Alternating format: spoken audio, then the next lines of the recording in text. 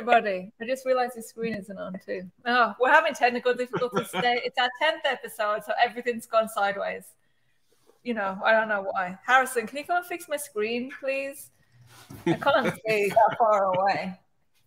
Welcome, anyway, to episode 10. Hi, everybody. Hey. Yay, we're here at Clutter Gallery in Beacon, New York. Still breathing. Still doing it with CZ13. Well, my Tanaka is here in Beacon, New York.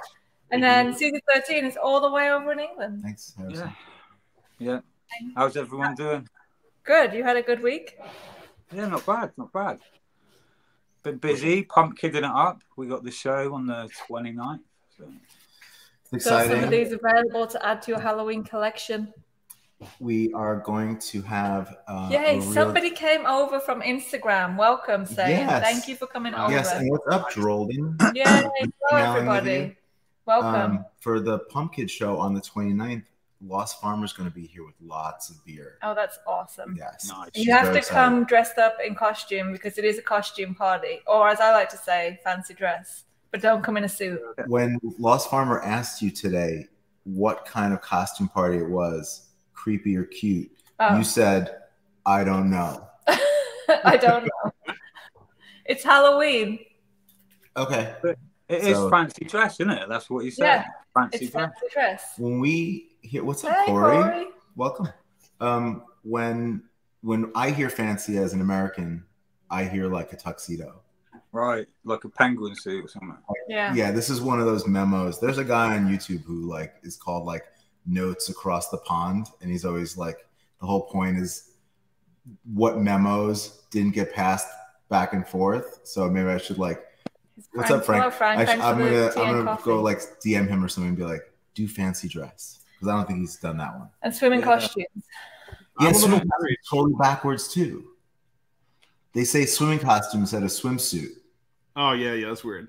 So it's just like flipped back and forth. That's weird. Are we going to talk about Liz Truss? No. Is this that kind of show? No, this is a show about toys. Because if we're dressing up for this thing, I'm literally getting a vasectomy the day before this, and so I might just be pale. I'm going to be walking in. Okay, wait. Wait, can we decide what your actual costume is? I was going to say you could go. You should come as a giant bag of frozen peas. Oh man, I'm just going to be in a wheelchair. In a wheelchair. Or do I need a wheelchair? Can I like walk around when I got that fucking snip?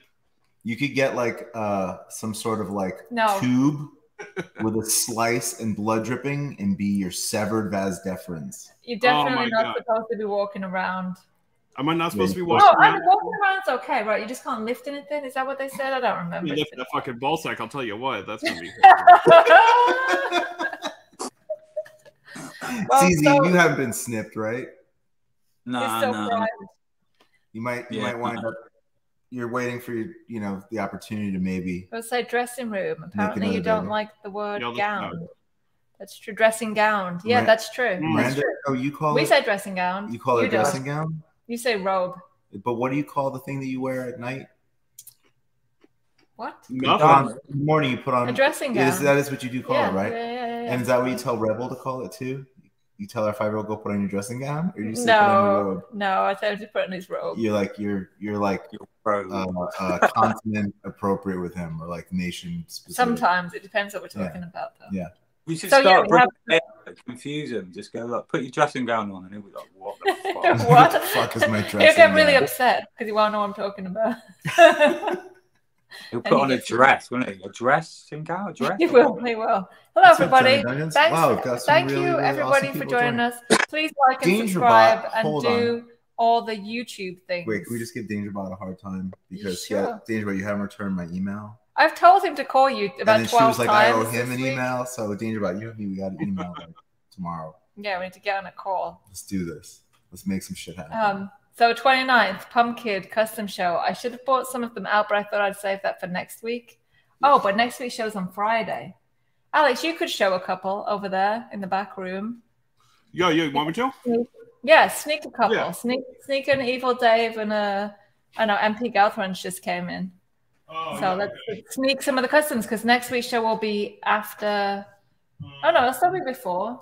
We're doing I don't 5 know. points. 5 Points Time's Fest gone virtual crazy.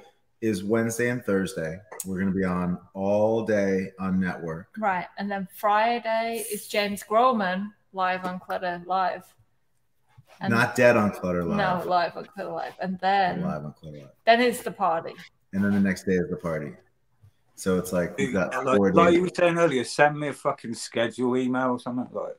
We will. And then I also got this notice that November 4th and 5th is bonfire night in Beacon, and like Americans, I don't know if they put it together. They've totally no, the people who are running bonfire night in Beacon know about bonfire night, but they're trying to, they know that no one in America knows what bonfire night is. And actually, if you try and explain bonfire night to Americans, it's kind of racist, or like it's not woke, because you're killing a terrorist. You're like celebrating the death of a terrorist, and that's sort of like kind of fucked up.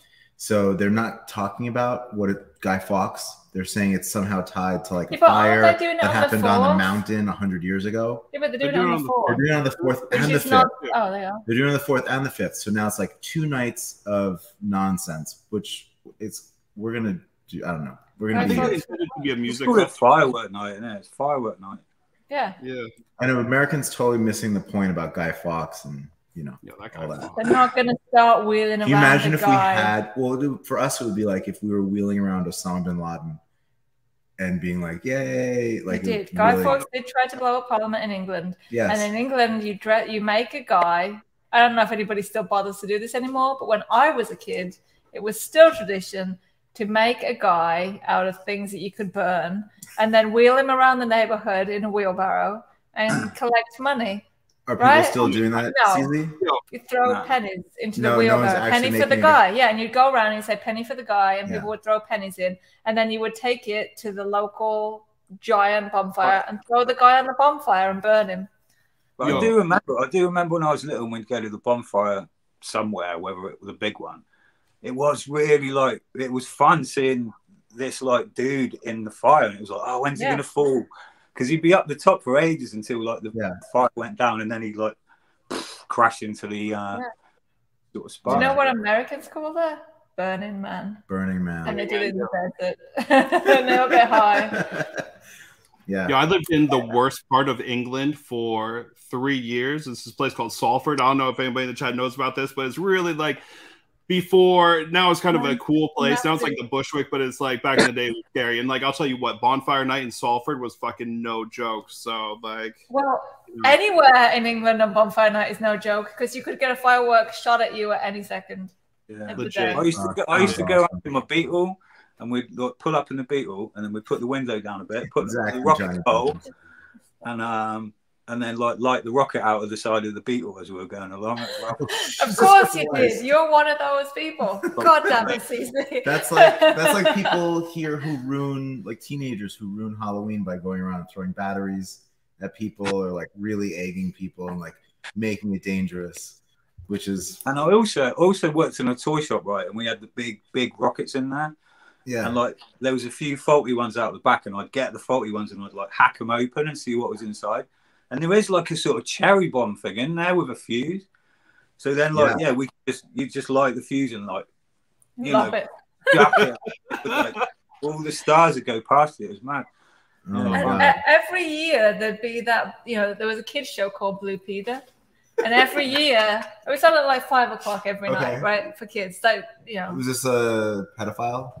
No, this one wasn't. There was a guy on there that like got busted for doing too much coke, like on Blue Peter or something. So anyway, they every year would do a thing about not blowing yourself up because fireworks are legal, so everybody would just blow themselves up or blow their hands off or whatever.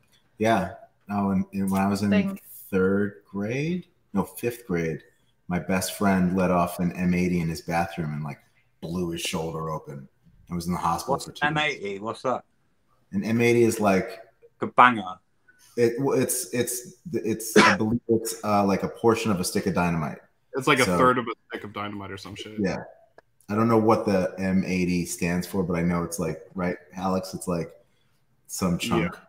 Yeah. Tony American, stop. Every time I touch the table, it's... Touching the table. Don't touch the table. So the next thing that I really want to talk about, I feel like is going to go on for a while. So I think maybe we should introduce our All right. Well, two things first. Okay.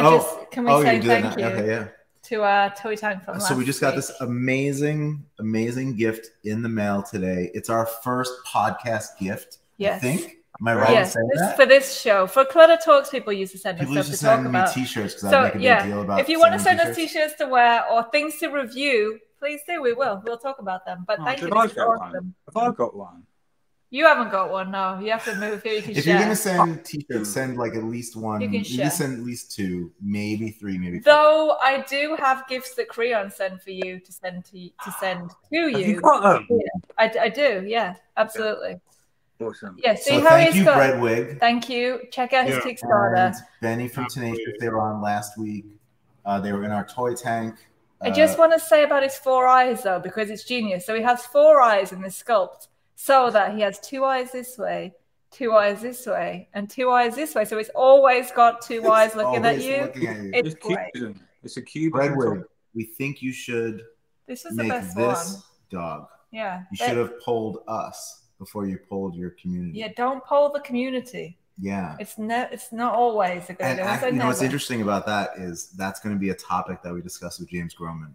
Oh. Is people wanting to like ask other people who don't love toys what they think about toys. Oh yeah, that project. Yeah, that's a good one. It's gonna be an interesting story that we tell with James Groman. So check out the Kickstarter. The link is there. It's really great. What's your shirt size? Oh yeah, please do. He's a large. I'm a large. I'm a small. These two are unknown. Now, what sizes are you? XL. Large XL. Large XL. Me and CZ kind of have the same. Yeah, the same tip. But I think they should make this one next. Yeah, that's great. Do it, Breadwig. I also would like them to be vinyl. I know why they're resin, but I think that this would be cool in vinyl. Just plump him up a little bit so his legs are a little thicker. Yeah, just make that engineering decision. You know, we have lots of vinyl dogs that look like this guy. Where are they? What kind of dogs? Oh, the couch dogs? The dogs up here. No, but yes. Where are couch dogs? They're up high. We're not going to get them down right now. Oh, no. I think I'd like the feel of it and the look of it to be resin. I like the resin thing. To be resin? You think it should stay resin? Yeah, I like it, yeah. Touch the table. He has little legs, though, so it's not the same. No, but it's a dog. And vinyl legs will bond, so. But anyway, so what is it you're going to talk about? You're going to talk about your T-shirt? I don't know. I want it. Well, that's what I want to know. It's going to go on for like it's part of talking about my T-shirt. Somebody said if it's resin, I can see that tail breaking off. Yes. Good call, Johnny Dungeons. Good call. That is a good call. That is an issue. That's an issue with resin. Is things being even narrow. I remember when we first met Frank. Yeah. He just kind of rocked up and was like, "Hey man, can you fix my broken resin figures that were all polystone?" That was tough. But that's how we met. Yeah.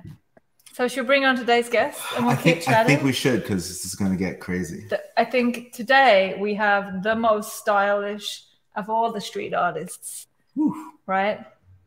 Fashion. He is the most fashionable and uses the most iconic imagery. And if you've seen his work, you know his work. So without further ado, let's bring on Mr. Peter Van Flores. Woo! Hello, Peter! Yay, here he is. I let you down now wearing a fancy awesome. Oh, thanks. I feel like I let you down now wearing a fancy gown. A dressing gown. A dressing gown. Man, I'm the most stylish with wearing a hoodie. Damn, First question, Peter. It's so awesome to have you.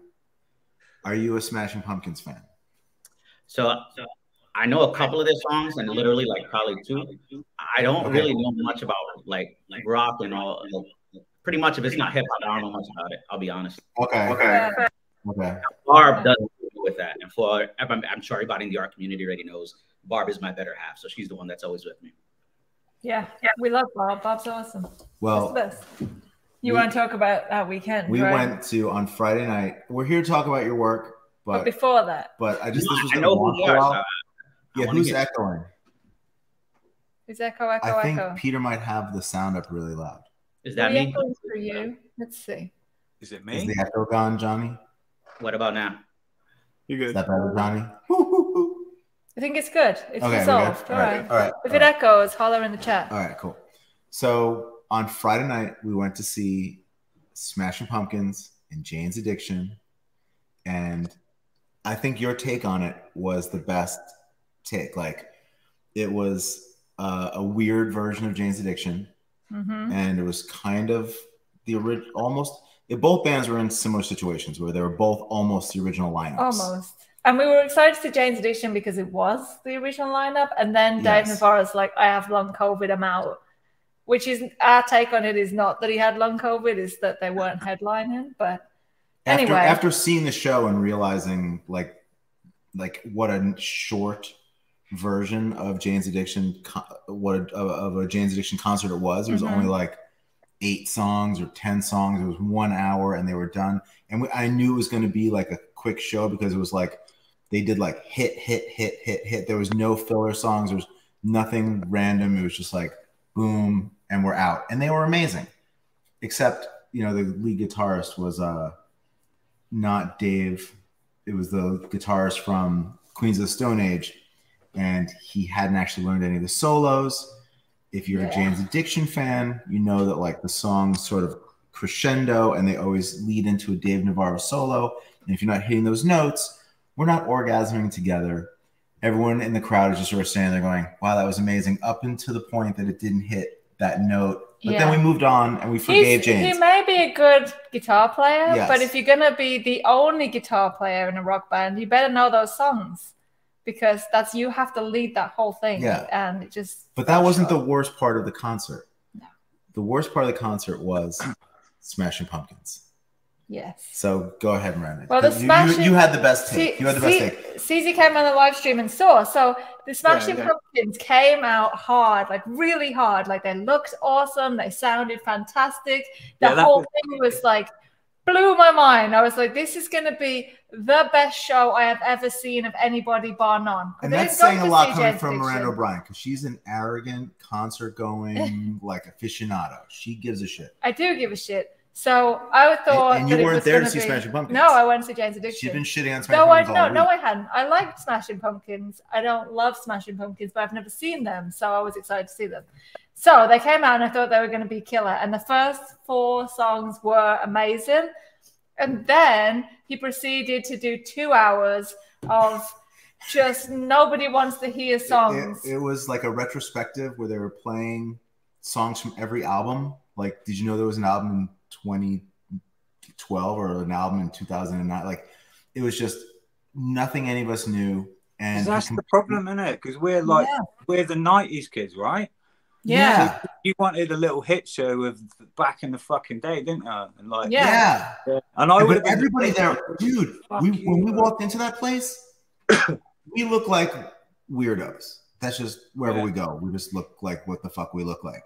This place was filled with 40-somethings, 50-somethings, 60-somethings. Yeah. This was not a young crowd. Like they were all on the same page with you. Just go, absolutely. Yeah, people were wearing like blue jeans and fucking and like one earring. I saw all these dudes rocking one ear. I was like, wow. Yeah, drinking large beers. It looked like he just put that shit in. He was like, I'm gonna put my earring back in. Yeah.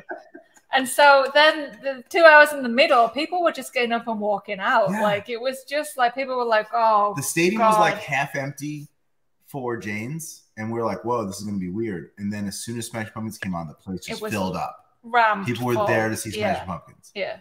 And then, like 3/4 of the way through the show, the place had emptied out and people were standing around just like mouths agog. Like, what the fuck is happening? I don't know any of these songs. We should get the fuck out of here. And then they did like the last 3 songs were songs you wanted to hear. They played Cherub Rock. They played, I can't remember exactly what it was, but no one gave a fuck. We all were still just sitting down like, bro, you lost us like 40 minutes ago. Yeah, it was so sad. And then we were like, we should get the fuck out of here anyway. And then the concert just ended. And Billy Corgan came out and was like standing and being like, love me, and the crowd was like, fuck you, Billy, and then we all just left. So weird. Billy Corgan's, I think, a total narcissist. It's crazy. Oh, yeah, he's a strange dude. Like, I thought he looked like Varys off Game of Thrones. Yeah. No, he looked like Uncle Fester. He's like Uncle Fester to the max now. Yeah. It's wild. It was creepy. I don't think he'll ever play Gish. That was the other thing too, is he didn't play a single song off of the first album. No. Nothing. And like that was my first, Smashing Pumpkins album. Like that's where I like fell in love with them. So it was fucked up for I touched the table. Every time in the UK we were set up to see them, like they'd fucking fuck us off, like they'd cancel, or I think there was a time when they were just like, we're not doing any more live shows. It was like weird as fuck. Yeah, the band was broken up in like all. They went away. Like, it was weird. Yeah. Exactly. Last good album was Melancholy. And I know you're a big fan of Soma. Like we were rocking Soma last time you were here. We listened to that in the car. It was brilliant. And nope, didn't play that. Never called you back that night. It was messed up. That's a killer live track because it just blams in the middle with that massive riff. Yeah. No, and when they played good songs, they sounded amazing. They looked good. They started strong, and then Billy got his way, and that was that. It was messed up. Well, we just had to get that off our chest. We're really here to talk about Peter, but Peter, I see how long that took. Yeah. If we left you, we didn't want to leave you in the waiting. I like learning about other music. It was. But I know who they are. At least you didn't say somebody that had no idea who they were. So I was a bit. I know who they are. Dude, Billy Corgan was so annoying, and the other thing too is when he would talk, you could just feel the insincerity, and then he would make James Iha talk, and it felt like he was holding him hostage and making him talk so that people knew that James wanted to be there, because Jimmy didn't want anyone to think that James was there under duress. Billy, Billy, Jimmy. Jimmy Chamberlain. Oh, okay. I was like, yeah. So anyway. All right. So anyway. Enough about Smashing Pumpkins. Back to one more thing that was interesting is we took our daughter with us who's 11 and loves music and loves Jane's Addiction, loves Smashing Pumpkins. And I didn't even think about the fact that Jane's Addiction live is always just naked women. So it was like her first burlesque show too, which was interesting. There were 3 girls in lingerie, really, really not their lingerie, and projected, onto this huge screen. And Pixie was just kind of like, what the fuck is going on? She was like, it's just over her head, like why it was cool or not cool or whatever. It was awesome. Yeah, it was interesting to hear her explain it. Let's get Peter back. Yeah. Anyway, all right, what people are really here for. So we're here. Is to learn about Peter Van Flores. That's what we're really here for. I think what's funny is why y'all were like talking about the concert. I think it's saying the words are mad small for me. Ask me if I know about Coast Contra. I think they are dope. I was a huge fan of their father, Razkaz, in high school. So in high school, I used to wear a free Razkaz shirt. So I just want to show that I wasn't ignoring the comments. Yeah, what does that mean? What is Coast Contra? I don't. It's a hip hop group. There's 4 MCs, and they're going viral right now. But I was a big fan of their father. So yeah, I do like them. I think they have a lot to learn. I feel like they're copying each other's flow sometimes. But they are dope. The entire album, I think, is a really good album. What album should we be listening to? What album like right now? It's just one album, Coast Contra. Oh, it's one album. They dropped one album. It's Apartment something. I forgot what it was. But if you search Coast Contra, it's 4 young guys. They're really good. That's cool. We'll check them out. So if you're into hip hop, then yeah, definitely worth checking out. If you're not, it's probably gonna be like lyrical spiritual rap. Okay. What's lyrical spiritual rap for you? That's the MCs that pretty much put together a lot of big words one after the other. And if you're not in the mood to comprehend an entire song, you're probably gonna get super bored right out the gate. But they do have a couple of songs about stories, so it is a dope album. When I listen to Mos Def, am I listening to lyrical spiritual? At some points, yes. Some points, no. Mos Def is one of my top 5 MCs, though. So awesome. I can never tell. This is an interesting subject because I kind of feel like he pigeonholed himself as an artist a little bit because he had tried to have an acting career. Yes. And it's like, is he an authentic MC because he did this other stuff? Is that okay now? Are his albums? I think I love so many of his albums. Yeah. So if you put out, like, there's the argument about Lauryn Hill. Is she like one of the best female MCs ever? You take her one album and you put it against, let's say, somebody who dropped 10 albums and the other 10 albums are okay. You're probably going to listen to that one album a lot more. Therefore, that person's going to be your favorite. So with Mos Def, you know, everything he drops is either great or pretty good. There's nothing that's bad. I mean, some people said New Danger was bad, but I thought it was good. And his movies are great. Like, which one was bad? Who said something was bad? There was like that rock album where he did the Black Jack Johnson thing. Some people didn't care for it. Oh, dude, that's a good one. I liked it. I love that, because for me, the like kind of breakthrough song on Black on Both Sides was Hip Hop, when he rocked and it turns into a punk song, and I thought that was brilliant. Talib Kweli is, I mean, because I started with Black Star. Yeah. So, but that's like, Talib is in my top 10. Mos is. No, actually, I'll say both Mos and Talib are my top 10. I'm not gonna say top 5, top 10. I know, like, one of the top 5. Change his mind. Top 5. I went back to it, and I can name 5 people I listen to more. I just saw Eminem talking. I met Mos Def at Disneyland when I went to Banksy's Disneyland. Like, he was playing at Disneyland, so I met him there. So it was pretty cool. You met Mos Def there? Yeah. Oh, that's crazy. Isn't his, he doesn't go by Mos Def anymore, right? His name is Yassine Bey. The New Danger is an amazing album. It is. I would say their influence is when I opened up the Redefine Gallery out in Orlando like 10 years ago, it's actually named after Redefinition. So there you go. Okay. See, it's all coming around. Yeah. Miranda's favorite Mos Def album is Super Magic. Is that what it's called? Is that the one that's not on iTunes anymore? Yeah. I don't know why it's not on iTunes.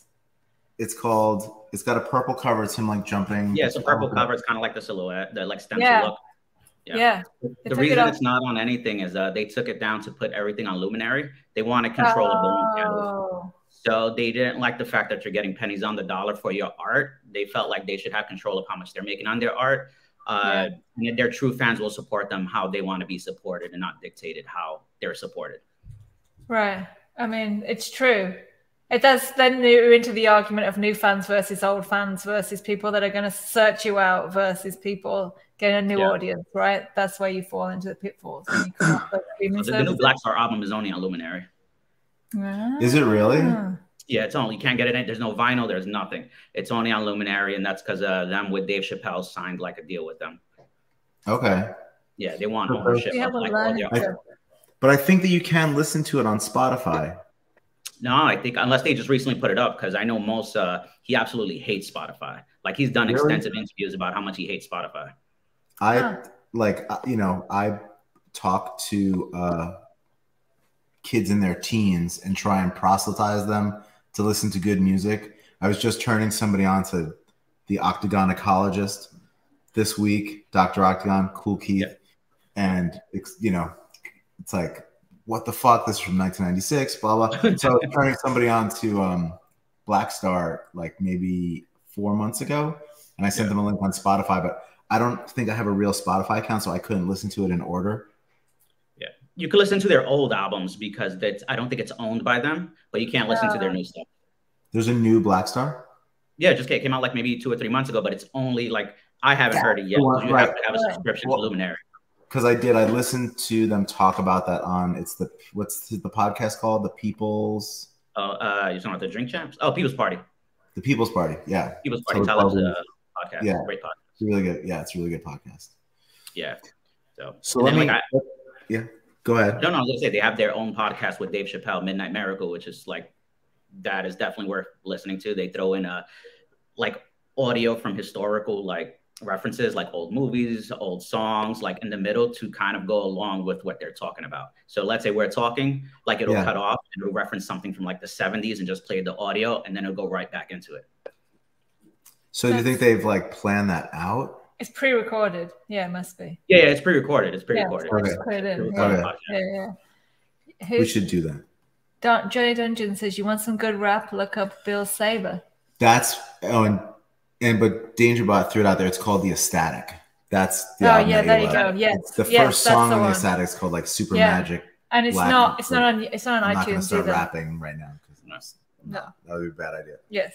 So, Miranda, Yes. we should back up and ask Peter. Oh, we need to get his Toy Story. So with the question, but I don't know if it's a Toy Story. Well, yeah, yours is less of a Toy Story than most people, but you do collect toys, as shown by the giant statue, we shall call it, Ashley Wood standing right next to you. So, though you may not have made any production toys yet, tell us your Toy Story and how you learned about designing toys and your introduction into it. Yeah, so my Toy Story is, I guess, it's still in the prelude or the prequel. Like I don't really have a Toy Story, like you said, no production pieces. As far as collecting, I wouldn't say I'm a huge collector, but I do buy what I like. So whether it's popular or not popular, I buy what I like. You know, you take, for instance, this, sorry, the camera's weird, the Ashley Wood. This was like maybe, I want to say 3 or 4 years ago at Designer Con, they had like, it's like an 18-inch. And I remember saying, I'm going to come back tomorrow and buy it. And they were sold out. I was following Ashley Wood for years until they re-released it, and they never re-released it. And then they said they were releasing this monster. And of course, because of the price point, I had to like bug Barb, and surprisingly, she was super cool with it. She was like, "You've been following that for 3 or 4 years. Just buy it." Yeah, that's awesome. Yeah, but of course, it really. You got executive sign off. Yes. This thing is like 3 feet tall. Yeah. Like, that's dope. Yeah, it's 3 feet tall. It had to come from China. It came during pandemic, so it came on like a ship. It delayed like, I don't know how long, but at that point I didn't care. You know, it was one of those that I paid for it, and I was like, I don't care if it comes in 10 years. It comes, it comes. I finally got it. In my mind, I own it. So I was just happy about that. That's awesome. Is it vinyl? No, it's... Is it vinyl or resin? I want to say it's vinyl, because like everything comes apart. Like it's like just... Oh, really? Knock it's that big. Yeah, knock on it. Or is it fiberglass? Let's take it apart. Yeah, let's take it apart and look at it. This is so cool. This is so breaking. I love it. This is the first time we've done this. That looks resin to me. It looks like it could be fiberglass too. Could be fiberglass. Does anybody in the chat can you show us the joint? Show us the joint again.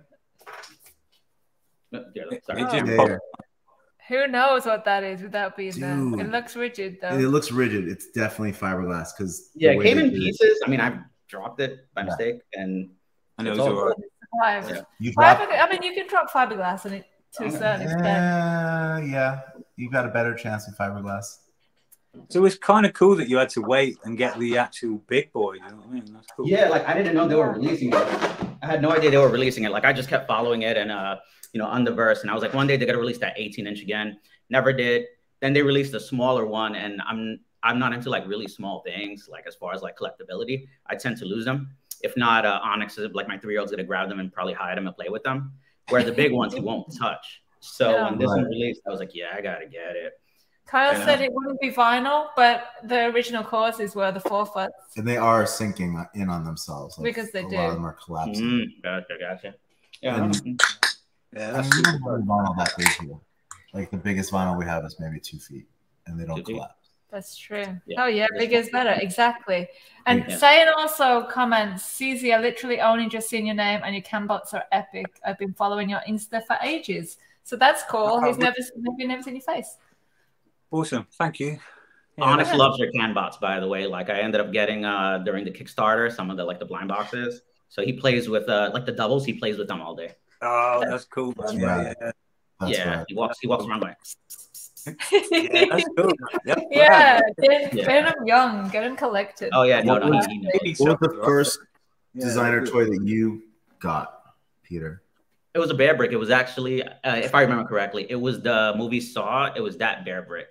And the owner, I had no idea what a bear brick was, by the way. I had just opened up Redefine now probably 12 years ago. I don't remember.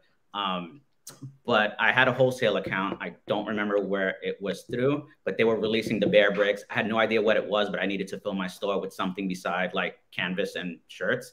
And I got them. They actually just sat there. I don't think Orlando, Florida really knew what they were. And then I remember putting them on eBay and selling them out in like a week, but I kept one. So I actually still have that one. And inside the gallery, we actually carried the Clutter magazine. And it was that juxtaposed. And there was one more. And those are the only 3 magazines. That's Even awesome. when I go back now, like 12 years later, and the new location, they ask me if we're getting Clutter magazine back. Like Nice. That would be awesome if we could still keep doing this. It's I would love happening to all go around back us right now. to a magazine. Yeah. This is Clutter Magazine. So I would say you, man, I forgot who the wholesaler was, but it was specifically having to fill out a street art gallery that was just all canvas and t-shirts. I was like, we need some type of toys because we knew there was Kid Robot down in Miami, and we always made sure to visit when we drove down there. And I was like, hey, we got to put some of this stuff in Orlando, and it was just pretty much you guys. Then yeah, from toys, it was just straight up. It was you guys. That's it. You were the only toy magazine we actually carried. And then we had just like a handful of toys that we got from the wholesaler. It's crazy that I don't remember who they were. Well, it was probably DKE. It was probably DKE. But so let's go back and talk about where the gallery concept came from. So you grew up in New York, right? Grew up in New York, Lower East Side, Avenue D, more specifically. I was there for 20-something, like 21, 22 years or something like that. So from the 80s down to like the early 2000s. D and what? So 12th is where I grew up, and then for like 2 years I was on 8th and D, but 12th and D for the majority of my life. Isn't the power plant on 12th and D? Yeah, we're right there. We grew up at the power plant. Barbara thinks that's why. You know that spot. I do, yeah, no, well.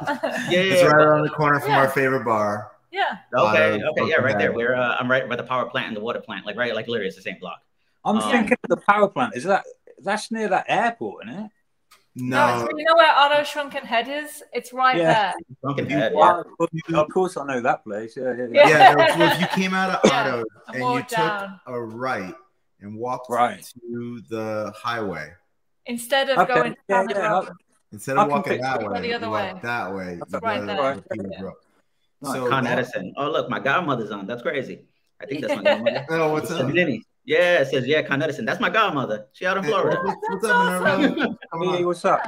And what's crazy about that power plant is like that was one of the first things that they altered about the city after 9/11 was they shut that exit off the FDR because it was like, oh, you could launch a car right into the power plant. Yeah.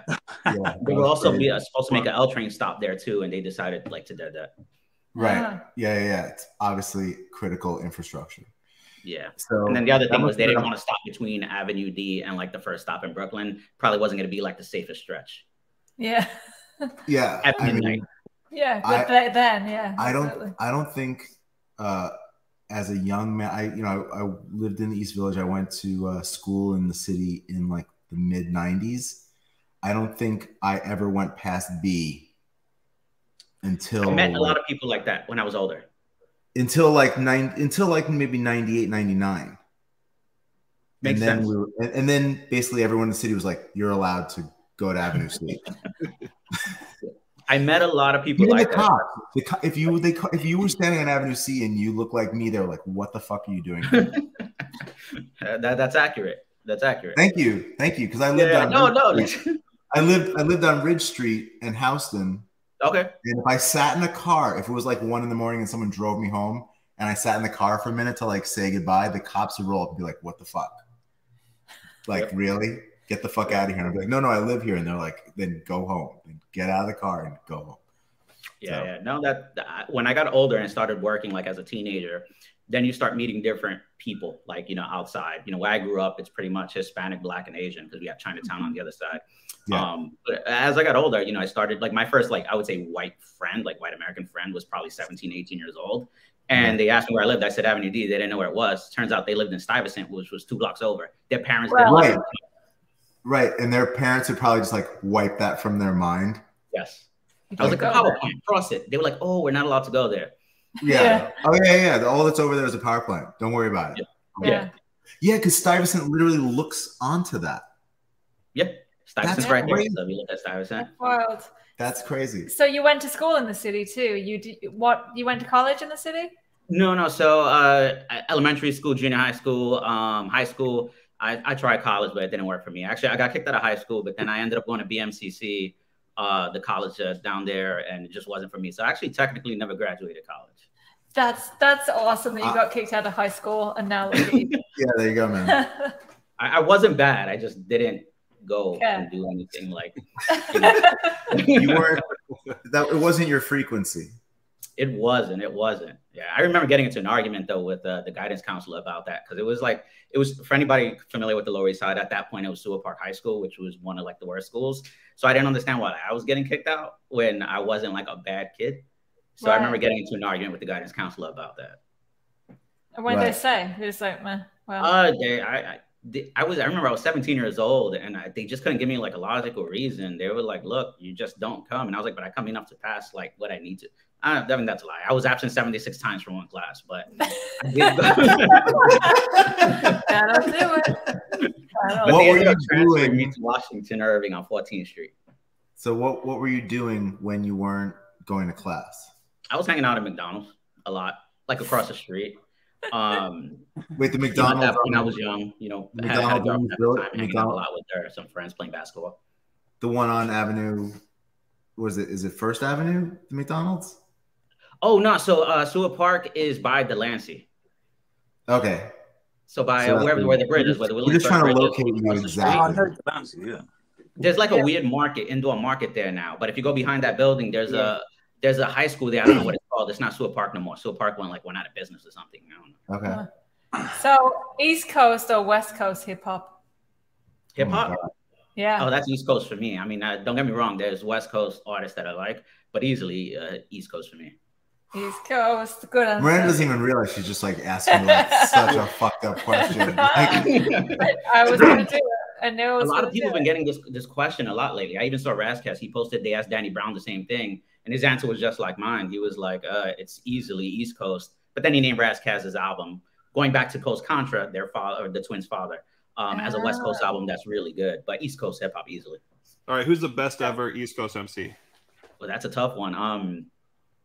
So I always have this argument where you can say who's the best versus who's your favorite. Right. So I can easily say, to me, like maybe Nas would be the best, but he's not necessarily my favorite. I haven't listened to a Nas album in probably a year. So, you know, I can easily say Nas, you know, Jay-Z took a while to grow on me. That was up there for Jay-Z. But I can honestly say I listen to like Busta Rhymes a lot more. I listen to pretty much any Wu-Tang member a lot more. Boot Camp Click, I listen to a lot of those guys a lot more. Doesn't necessarily mean they're probably the best in their craft, but they're my favorite. So if I had to pick one to exist, it probably wouldn't be the ones that are considered the favorites. Yeah. I mean, the best. It would be my favorite. Yeah. Dangerbot saying MF Doom. Yeah. I love MF Doom. It took me a while to get on him, though. I'm not going to lie. Those are one of those guys. He's like A$AP Rock, not A$AP Rocky, A$AP Rock, where when I was younger, dude, actually when I was a teenager, I couldn't stand him. And then as I got older and I think I started comprehending vocabulary and like just different theories, I started liking the MF Dooms and, you know, the A$AP Rocks and like that. So now I love MF Doom. But yeah, you would ask me when I was 17 years old, I would be like, nah. Right. Go ahead. I have a question. Oh, so when did you first start making art, and particularly street art, putting, you know, your art on the streets? For me, that was probably maybe 22, 23 years old. I moved to Florida, and I met some artist friends out there, and one of them, Chris Tobar. He's like an art director out in Austin now. But in Orlando, he was a street artist, gallery artist. And he would always ask why, you know, I never put anything up in the street or do murals. At that point, I was just doing graphic design. You know, I was just trying to make what's your story before that? Were you doing art before that? And then yeah, so I was doing like graphic design and like right. You know, more stuff like that. I remember this was back in like 99, 2000, doing those like the banners on like hip hop sites. So I would get a commission to do like the little banners when you go onto like a hip hop site. And so it was all graphic work for me. Like I went to art school in New York. You know, after I got kicked out of Seward, I went to BMCC. It didn't work out. And then I went to an art school, went for like a semester, but it was more to learn graphic design and visual communications, which I ended up leaving that too. But I was just doing graphic design. That was it. Yeah. And then Tobar was a graphic designer who was graduating from Full Sail at the time, university out in Florida. And he would go, "You're doing these designs on the computer. You're doing them on T-shirts. Why not just put them on a wall?" And I was like, right, okay, that's the connection. I've got it. Yeah. I was like, my painting sucks. I can't do that. Like, you know, I do this. And then he's the one that kind of showed me wheatpaste and, you know, how to get the stuff. And then we did our first wall together. And then from there, it was anytime I got invited or like if I had the opportunity to just get a wall myself. And then really hitting the street whenever I started traveling with Barbara. So like when we were in Brazil, you know, hitting a wall at nighttime, That's probably where it started. I would say hitting a couple of walls in Brazil and then coming back to the US and then saying, okay, we can do some walls here and there. It's just that it's not like graffiti. It takes a little bit long because, you know, you got to get the wheat paste prepped. I'm not doing these little like 1 foot or 2 footers. Like I'm trying to go like anywhere from, you know, 6 feet to 13 feet. So doing a wheat paste wall at 13 feet, you're not going to do that in a span of 2 minutes. Like you're definitely going to get caught. Yeah. So have you got a magic little formula for the paste, or do you not want to share? So I used to mix some like pretty much this terrible concoction, and then I started using Earl Lube. He's based out of California. I saw Snipped in the comments. I know he also uses it. Earl Lube is pretty much a industrial style wheat paste that doesn't yellow. Holds up really well in the streets, like really, really well. And it's also, I believe, weatherproof.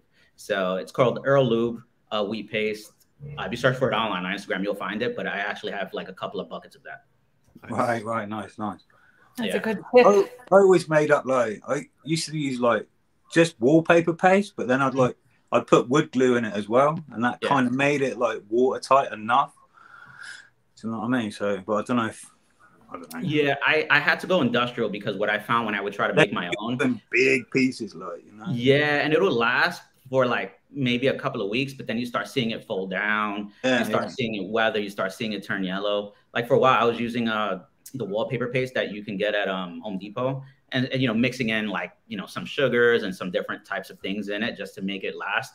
But what I found was that wallpaper paste from Home Depot was better for like gallery shows, where the industrial stuff like Earl Lube wheat paste, like I can use that in the street and it was golden, like nothing was going to happen. Like I had pieces last over a year, and we're talking about paper in Florida where it rains, you know, half the year. Every day at 2 o'clock. So like you got up for like over a year on that piece, man. That's fucking brilliant. Yeah, no, I've had pieces up over a year. When I use the right paste, if I use like the homemade paste, it's not going to last a year. If I use the Earl Lube, it'll last. Yeah. Now, I mean, people are ripping it up. I mean, obviously, people are going to rip it. They're going to rip it. But as far as weathering, like it's lasted. I've even had a piece, I think, hit the snow and it was fine. Wow. So Minerva has done some deep research for us. That's my godmother. Yes. But so your father was a graffiti artist. He was a graffiti artist. He went by Stor, S-T-O-R. My mother had me when she was 14 and my father was 16. So, you know, I heard a lot of stories about him carrying markers around, carrying cans around and stuff like that. He went by S-T-O-R, you know, doing walls, probably at the trains. Used to tease me when I was a kid because I couldn't read his letters. So said I would never be an artist. And there you go. You know, my mother also had a good hand style. Like my mother, I see my mother's in there too. Says you better write. That's funny. She wrote, yes, it's in his blood. Yeah. There you go. Oh, no way. That's awesome. That's hilarious. So by the way, none of my parents or my godmother live on the West Coast. So they're all on the East Coast right now listening. They're all on our time. Yeah, This works for them. Perfect time. Yeah, your prime time here. Prime time. Yeah. Oh, I'm seeing like childhood friends. That's funny. Yeah. But yeah, no, my father went by S-T-O-R. My mother went by Bambi. So my mother used to write Bambi. She had a cool hand style. I was actually working on something, and I was going to use like her tag for something. I don't know if you can see it, but like back here, this like, see if I can take it off the wall. This is actually her hand style. I don't think she's seen this, but this is her hand style. So look at that. That's awesome. That's amazing. Never did anything with this. It was like a practice. I do a lot of practice sheets. Yeah, and so there you go. She's really Bambi. Cool. That's actually her handwriting. She like she drew it out. She sent it to me on like a photo thing, and I just redid it on Photoshop. Yeah. You can put it in the show next year, and she can come to the gallery show too, and she can be part of it. There you go. I'm sure. Oh, she'll be in Florida. Let's see if she comes. Oh, that's great. Yeah, I don't think she's ever seen that. I do like a lot of practice, like just things. That's so awesome. What was it like for you as a kid then, with two parents that are like getting up, man? Do you know what I mean? They're doing graffiti. They've got hand style shit going on. What so the hand style stuff I saw, the graffiti stuff I wasn't a part of because I was too young. Also, they split up by the time I was about 7 years old. Right. But they always encouraged it. Like it wasn't the sad artist story where they wanted to do art and the parents are like, no, get a real job. Yeah, nice. Like, you know, they were both super cool with it. You know, my mother helped me out with going to the art school. She helped me out with moving to Florida, wanting to get out of the Lower East Side. She's always come to my art shows. Even when I opened the gallery, you know, she supported that for a little bit. And it's funny, like, you know, I had both sides of it as them being previous writers where, you know, my father, you know, ended up doing some time. He was in prison for a while. And my mother was a detective. So I always got like kind of. Oh, wow. That's how they met. That's wild. No, they were 14 and 16 when they. That would be so cool if, like, yeah. So, you know, I get support from both sides. And, you know, even my mother being a detective, it wasn't like she was like, no, you can't do that. I remember going wheat pasting one time. This was like I was living in Florida. I flew back to New York, and it was one of those like I used to go through these depression and anxiety spells. So I would have to go back to New York for a while to just get my head clear, go back home. And I remember going out like at 1 or 2 in the morning to go wheat pasting. And my brother saw me. I was with, I mean, stereotype black hoodie with a poster tube ready to go outside. And my brother was like, I want to go. And then my mother came out there and she was like, what are you doing? I said, nothing. She was like, I know what that look is. And then she went and she got a hoodie and she came out with me. And I'm glad she came out because we got caught on like the first session. I swear, she goes like this. She turns her back and she takes out a badge and goes, and they keep going. So that's amazing. I probably should have not told that story, but enough time passed. She's retired. No, but still, that's awesome. That's a good story. That's support. That's real love. Like, yeah. So, wow. You know, having both of them come in art, like I got the support that I needed. That's a good mom. We love you, Mom. That's great. No, that's special, man. That's really good. That's a great story. I'm never gonna forget that story. No. That's the one that when I tell people, they're like, nah, you're lying. And then they meet my mother and they're like, oh, I can see that.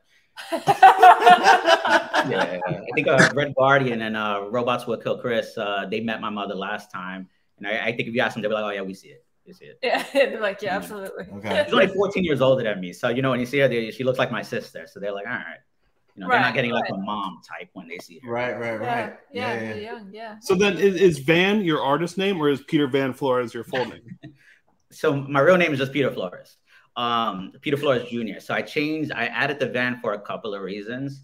One was like, I don't think anybody knows this part, but when my father did time, I would get phone calls from like just different agencies asking for Peter Flores Jr., which my father was the same name, even with Jr. at the end. So I was like, well, I got to find a way to kind of separate myself from that. Like I remember even traveling, coming back from, I think it was Brazil. We got stopped by customs and they asked me if I was Peter Flores Jr. from Brooklyn. And I was like, no, I'm Peter Flores Jr. from the Lower East Side.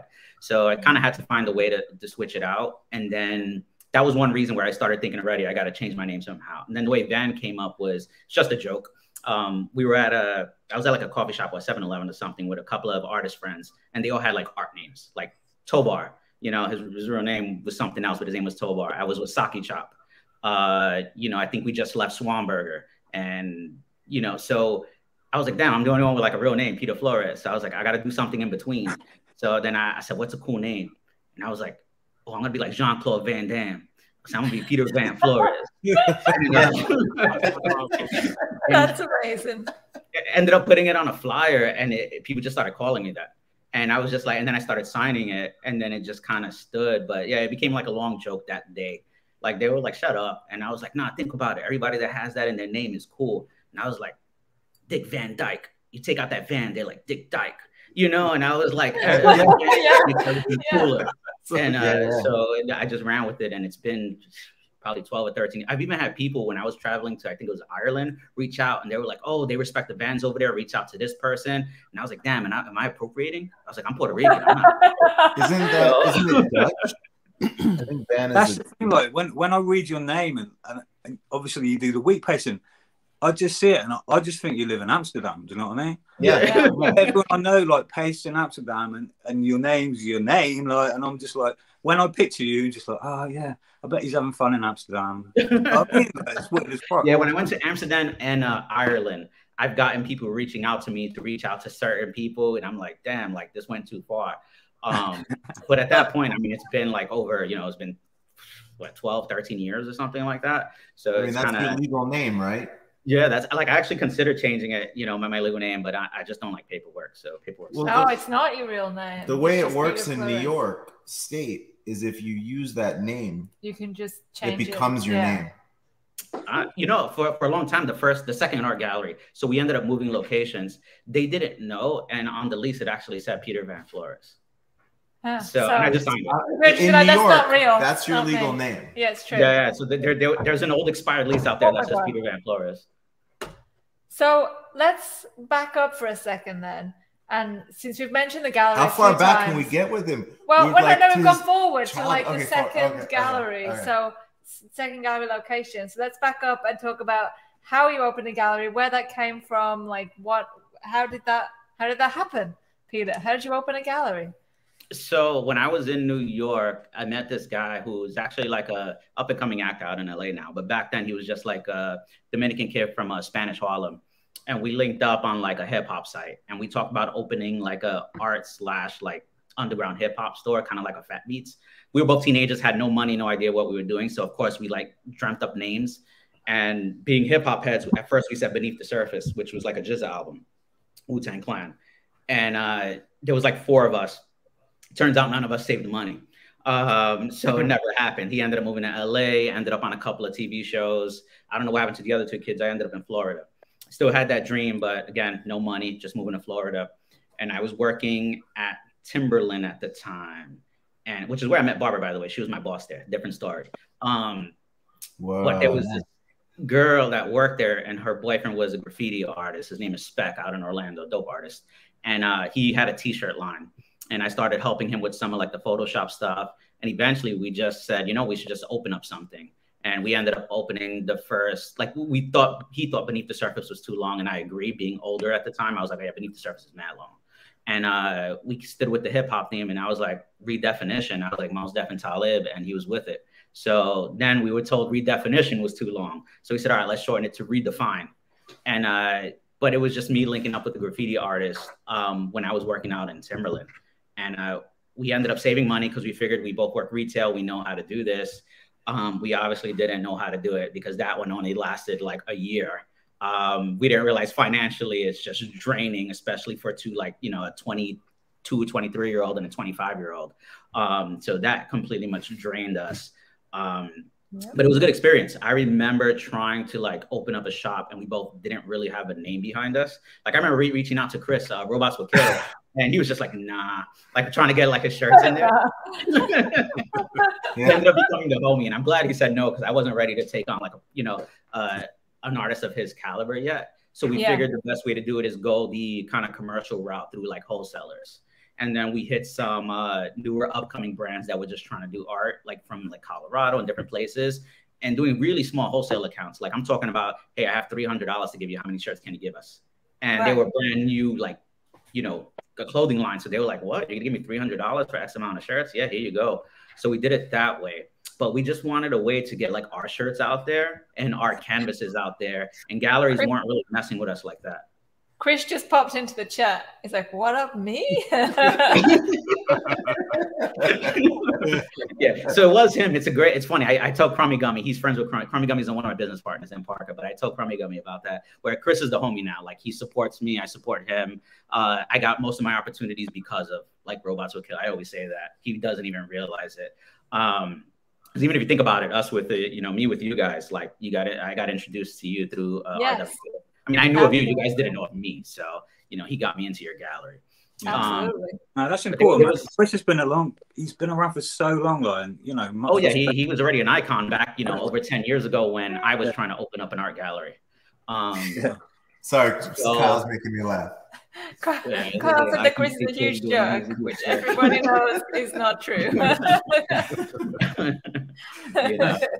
No, Chris is but like I said, he ended up becoming a homie. We've done a couple of shows with him now in the news space, and I'm glad. And I think that's the thing. Sometimes when people say no, like people are like, nah, that guy's whack, I'm never messing with him again. Where we weren't ready to host something like that. Right. So I'm glad that he said no, because later on when we got our stuff together and we started getting a little name for ourselves, we had something to offer. Because a lot of times it's you have something to offer me, but I have nothing to offer you. Right. So timing is key. Like sometimes it's just not the right time. It's not the right time. Just take a long time and then it's the right time. Like it's just, you just got to be patient. You got to be patient because I do. That's the one thing I don't like about the art community. Where somebody says no to something, all of a sudden they're just like, nah, that's my enemy for life. And I'm like, nah, maybe you got to keep building yourself up. Don't get mad at them because they're at a different level. Right. Don't get mad at them. And then when we reapproached them, you know, many years later, we had a really good show in our second space. Then when that one closed, we opened up a different space a few blocks down, and I believe he's done something with us there or going to. And so, yeah, great relationship with Chris. So how long has that gallery been going in different locations? But so the first location was due to pretty much, I'm not gonna lie, just failure. Like we just couldn't handle it. Sure, but you didn't give up, which is key too. Like you failed, but then you kept going. Yeah. Now the second location, I had to switch partners because sometimes you have to do that too. Sure. You know, sometimes it's not, you don't open something or start something with the people that you're gonna end up being successful with. Totally. Just heard that on the Math Hop-Up podcast with Slaughterhouse. Sometimes you don't start something that you're meant to finish with people, you know. Anyway, so Spec ended up doing his own thing, and I had no kind of like desire to open up a second gallery, and we ended up doing a group show in a place called the City Arts Factory, and they just happened to have an empty space, like an empty, like pretty much storefront. And when I went to pick up my art, they were like, "Oh, you're the guy from Redefine," and I was like, "Yeah." They said, "Would you reconsider opening here?" And I was like, "Nah." And a friend of mine approached me and was like, "Yo, let's do this." And I was like, "Nah, I'm good." And then he called me, he was like, "Pete, let's do this." And again, it didn't work out with that person, but I ended up opening with a guy named Parker, who to this day is my partner. Super quiet guy, photographer, amazing painter. He teaches illustration. He taught illustration for like 10 years and super quiet. He was like, "Let's do it." And very quiet, no emotion. And, very quiet, no emotion. Very quiet. And everybody in Orlando knows him and he doesn't really talk. So Corey and Chris are both talking in the chat about how hanging out at Redefine was amazing and how it influenced them. And then Chris just said that it was some of his favorite shows of all time have been at Redefine. What would you say is really special about the way you do shows at Redefine? Well, first, I appreciate that because I had no idea they felt that way. I know Strange Cat did shows with us. That's why we do these podcasts, to bring out, you know, the real inner feelings. I'll shut the fuck up. No, like, I had no idea. Like, I know that a lot of them, you know, worked with Parker and Crummy Gummy, my partners, and I know Strange Cat came along after I left to California, but I didn't realize they felt that way. To me, we were just kind of like when I hear Strange Cat, when I hear Chris, you know, Robots Will Kill, we're just small pieces. Like, I think we have no impact. We're just, oh, yeah, they did us a favor and they did a show in our space. Like, that's the way I look at it. Like, oh, these big artists or these big companies are doing shows in our space. They're doing us, Redefine, a favor. Because even 10 years later, I don't feel Redefine has the name that a lot of other galleries have. Some people are like, Redefine, what's that? I'm like, yeah, we've been there over 10 years, but I understand we're not at that level. So like for somebody, a Strange Cat or Chris to say, oh, we loved there or we did this there. For me, that's like, oh, damn, to me, y'all were doing us a favor because a lot of people still don't know who we are. You only really ever have your own experience. So you can never tell what other people's experiences are or how they feel or what impacts them. So it's always good to hear people talking about it. We've got the whole Urban Robot Cat in the chat. That's true. You should all jump on. We'll send you the link. You can come on and just reform on here. And that would be awesome. Yeah. Why don't we schedule that as a show? Yeah. Can we do that as a show? Will all of you come on a show and do Urban Robot Cat? You got to get Crummy Gummy with them. Crummy Gummy's hilarious. I think he's out in London right now. But what we did differently was, you know, I remember the local paper had wrote a story about Redefine saying it was the first art gallery ran by artists. Like it wasn't ran by like curators or just investors or just kind of somebody who went to art school but didn't really do art. It was actually ran by artists. So, you know, what we would do is, I saw JC Rivera was there too. So like shout out to him, he did a show with us. So when they came in, we did something that a lot of art galleries weren't doing because they didn't want the headache of having to change it every single time. We pretty much would ask them, what color do you want the wall? And if they said pink, we painted the entire gallery pink. They said white, we painted white. And then we let them just go crazy on it. What a bit. I'm talking about like night out. Dude, that's rough. Commitment. That's rough. Oh, it sucked. I would be, I mean, it was great as far as like the end product. The process sucked because I would be there till 4 in the morning. And then when I left, of course, it was Crumb and Parker. I feel like the last time we did that here, it was with Huck.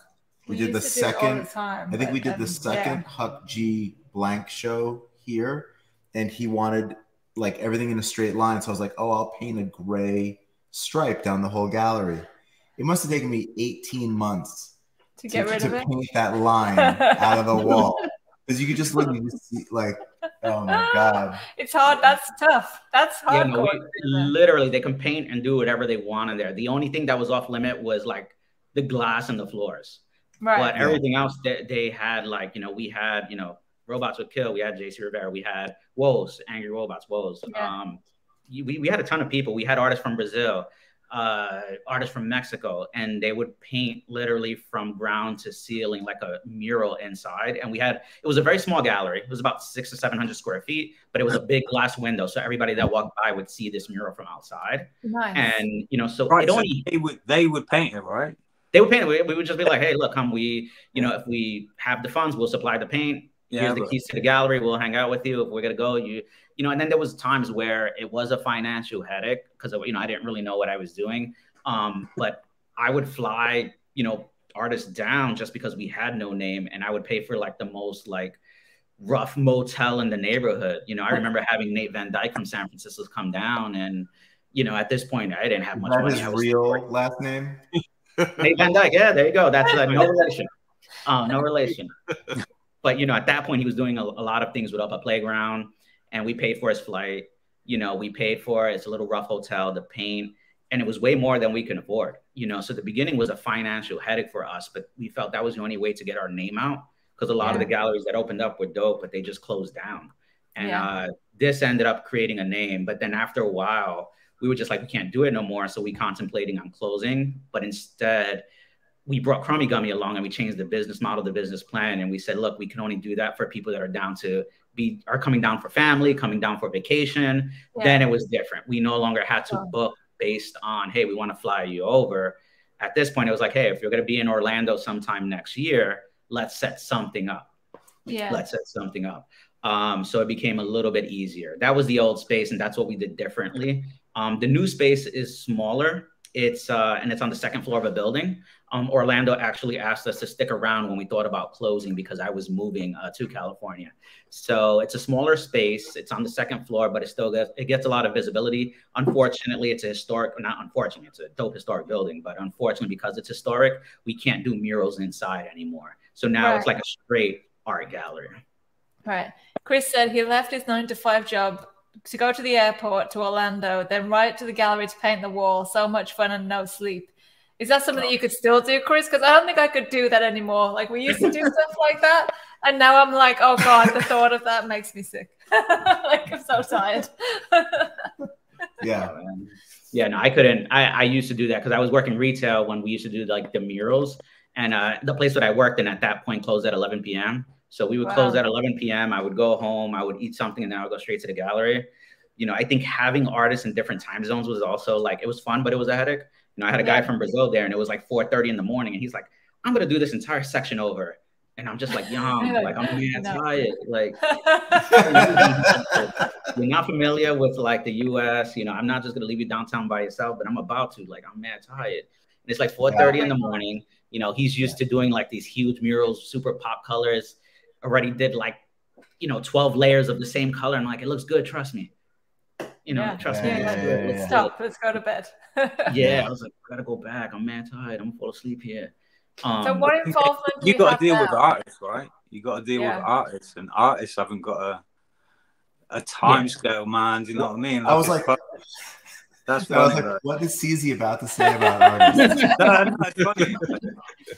When I was hanging out at the Street Art Museum in Amsterdam, and the artists that I was painting with, they were all around the world. Do you know what I mean? So they'd come in and they'd be like, "No, I want to do it now," and it's like, "Dude, it's fucking late, man." Do you know what I mean? So they're spraying up at like stupid o'clock, and it's like, and it's the mad little demands that come in. It's just like, dude, I need fucking weed, like, do you know what I mean? And they're like, dude, you need to get me weed, like, blah blah blah, so I can paint, and the mad little stories that fucking happen with that. But yeah, there you go. Yeah. It makes for interesting stories though, because at 4 in the morning, especially in the downtown, you see some interesting things. That's true. Yeah. So, but it's, you know, dealing with the different time zones, the different personalities. Like a lot of times you're dealing with artists you never met in person. Like you're meeting them for the first time there. Could be, you know, they're used to being waited on. Like, you know, here's everything for you, lay down. Then there's some people that it's their first time doing something like this, so they don't know how to help. They don't know what to do. They don't want to offend you. So it's definitely a learning process doing that and working with them. But yeah, I think what we did differently was just us being artists and understanding that, damn, this person wants to work at 2:30 in the morning. I understand, because there's times that I wake up at 2:30 in the morning because I feel like doing a canvas. So you kind of understand their thought process behind it. But then when you separate yourself out of that artist space and you're like, all right, now I'm running a gallery and a curator, you have to be able to accept that, you know, and then you start thinking, damn, is that what I did to that gallery? Damn, I did that. But it was definitely learning. The gallery's still there. Parker and Crummy Gummy do a great job with it. I'm not going to lie. Like, being in California, I've been pretty disconnected. Like, I make sure that I still connect the artists with them. Yeah. But as far as like the business practices and everything like that, I'm not so much tied anymore. But still very much part of, like, you know, the three-headed monster between me, Crummy Gummy, and Parker. Still sending artists their way. You know, like, I believe Night Owl from Oakland just had a show there and did pretty well. So, you know, I'm still linking artists with them. And there are some artists that prefer to talk to Crummy Gummy. There's some that prefer to talk to me. Some, you know, to Parker. Nothing about personality, just more so that's who you met first. That's who you're comfortable with. Sure. That's awesome. So, yeah, fun gallery. It is real tough. It is real tough. We've had lots of experiences over the years. You know, it's really fun having artists come in, especially ones that you don't necessarily know that well, and the relationships that you form with new artists. It's amazing. We've had such good experiences. Yeah, no, it's great to bond with someone over the weekend, and you just like become tight, and then, you know, unfortunately they go back, you know, but you know, you never forget those experiences, and you have those relationships. Hopefully. No, definitely not. It's great. You form great relationships. Then there's the other side where there's artists you're probably never going to speak to again. That's real talk. Hashtag real talk. You know, running a business, running a gallery, you know, I'm sure, you know, toy production, it happens. You know, you're going to meet some people who just didn't click. Could be personality difference, could be just a lack of communication, but it just didn't click. So, but sometimes you run into somebody and you meet them the first time and it's just like instant, like, boom. Like I saw Snipped in the comments, and Snipped, I know him from Instagram. I never met him. We ended up doing a show and people actually thought we were a crew, because it was like, as soon as we met him, we clicked. I unpacked my pieces. He unpacked his pieces. He's from Vegas. And people thought we actually collaborated on each other's pieces. And now, like, if I go to Vegas, I make sure to like check in, you know. It's awesome. That's great. I love that. Never met him in my life prior. It was just all Instagram, and, you know, that's wonderful. That's so rare and great when you meet someone that you click with that hard. Yeah.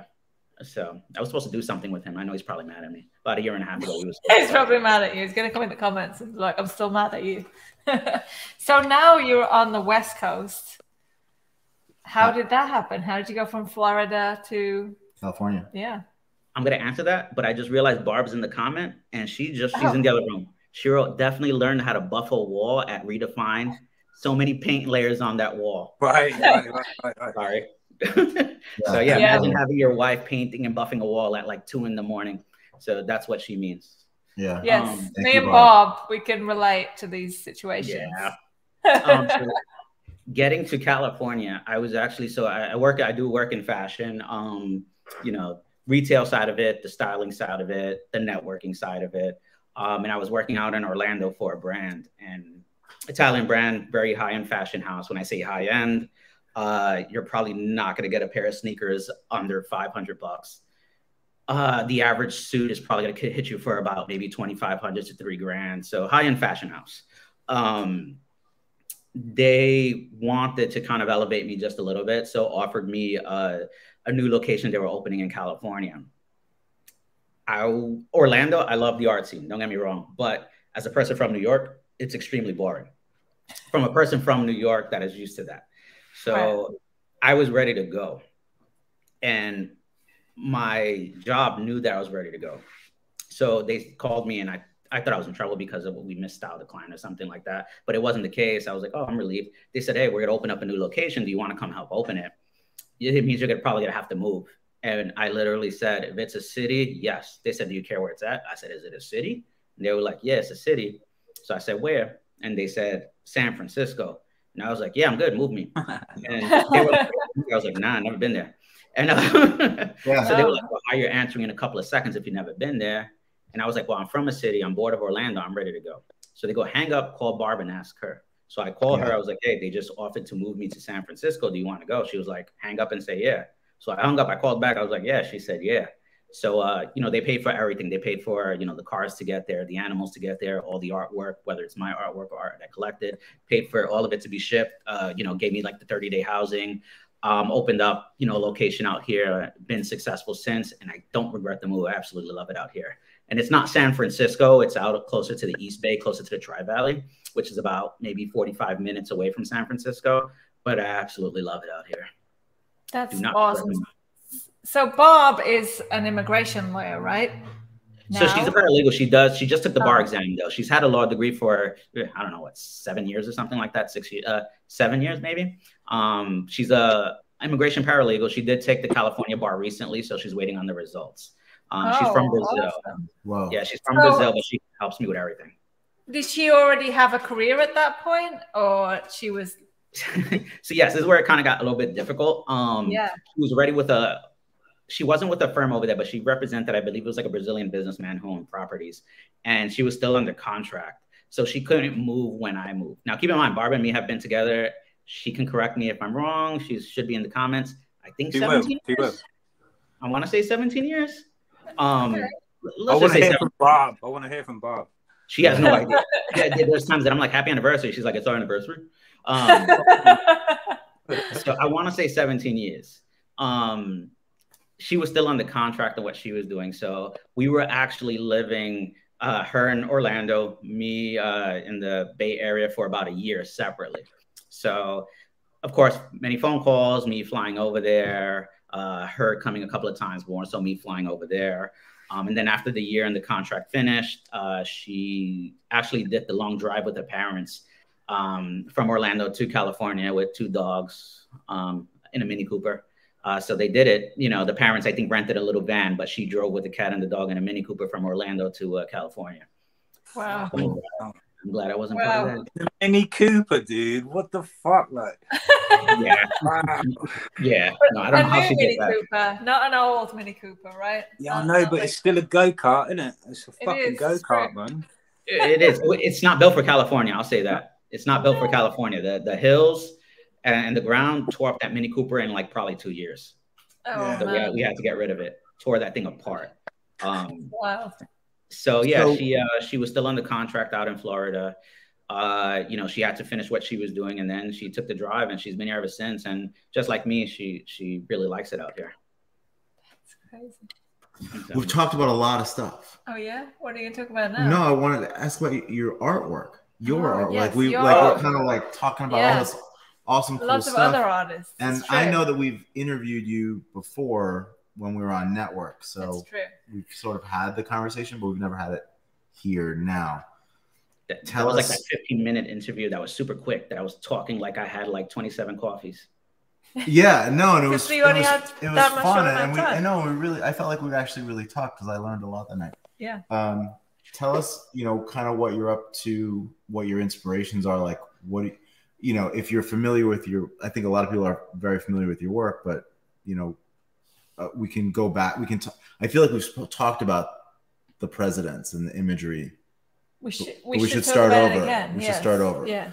So tell us about some of your base influences. Where were you going?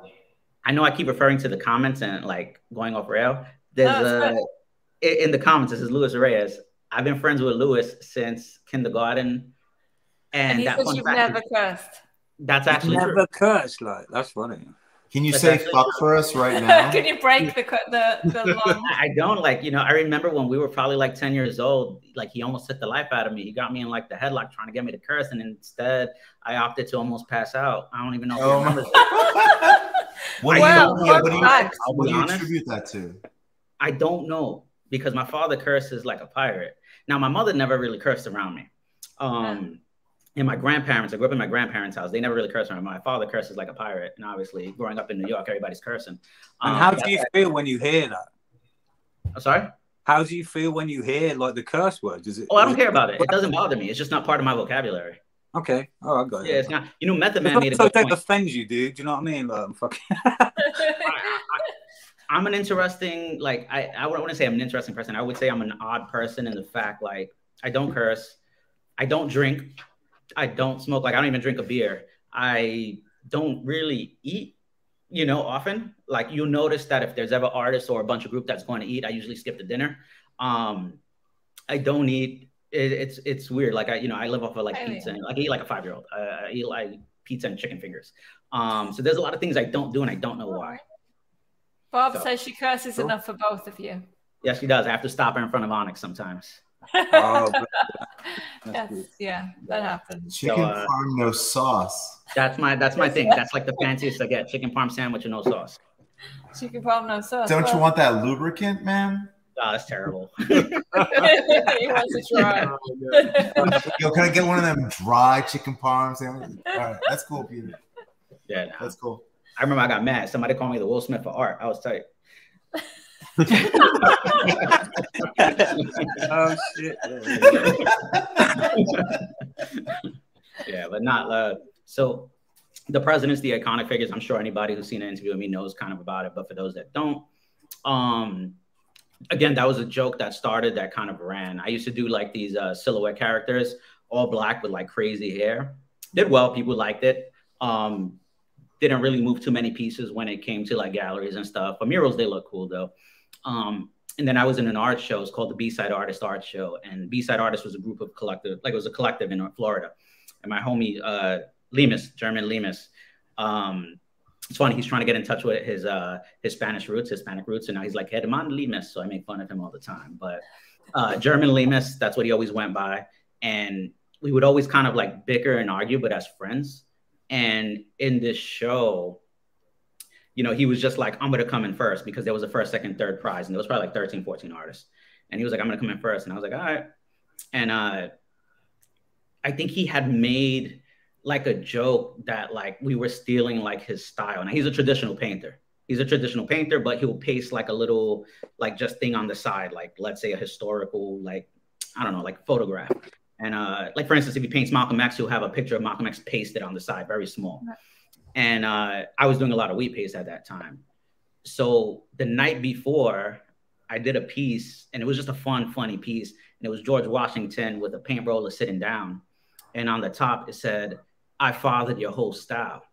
And George Washington was considered, you know, a forefather.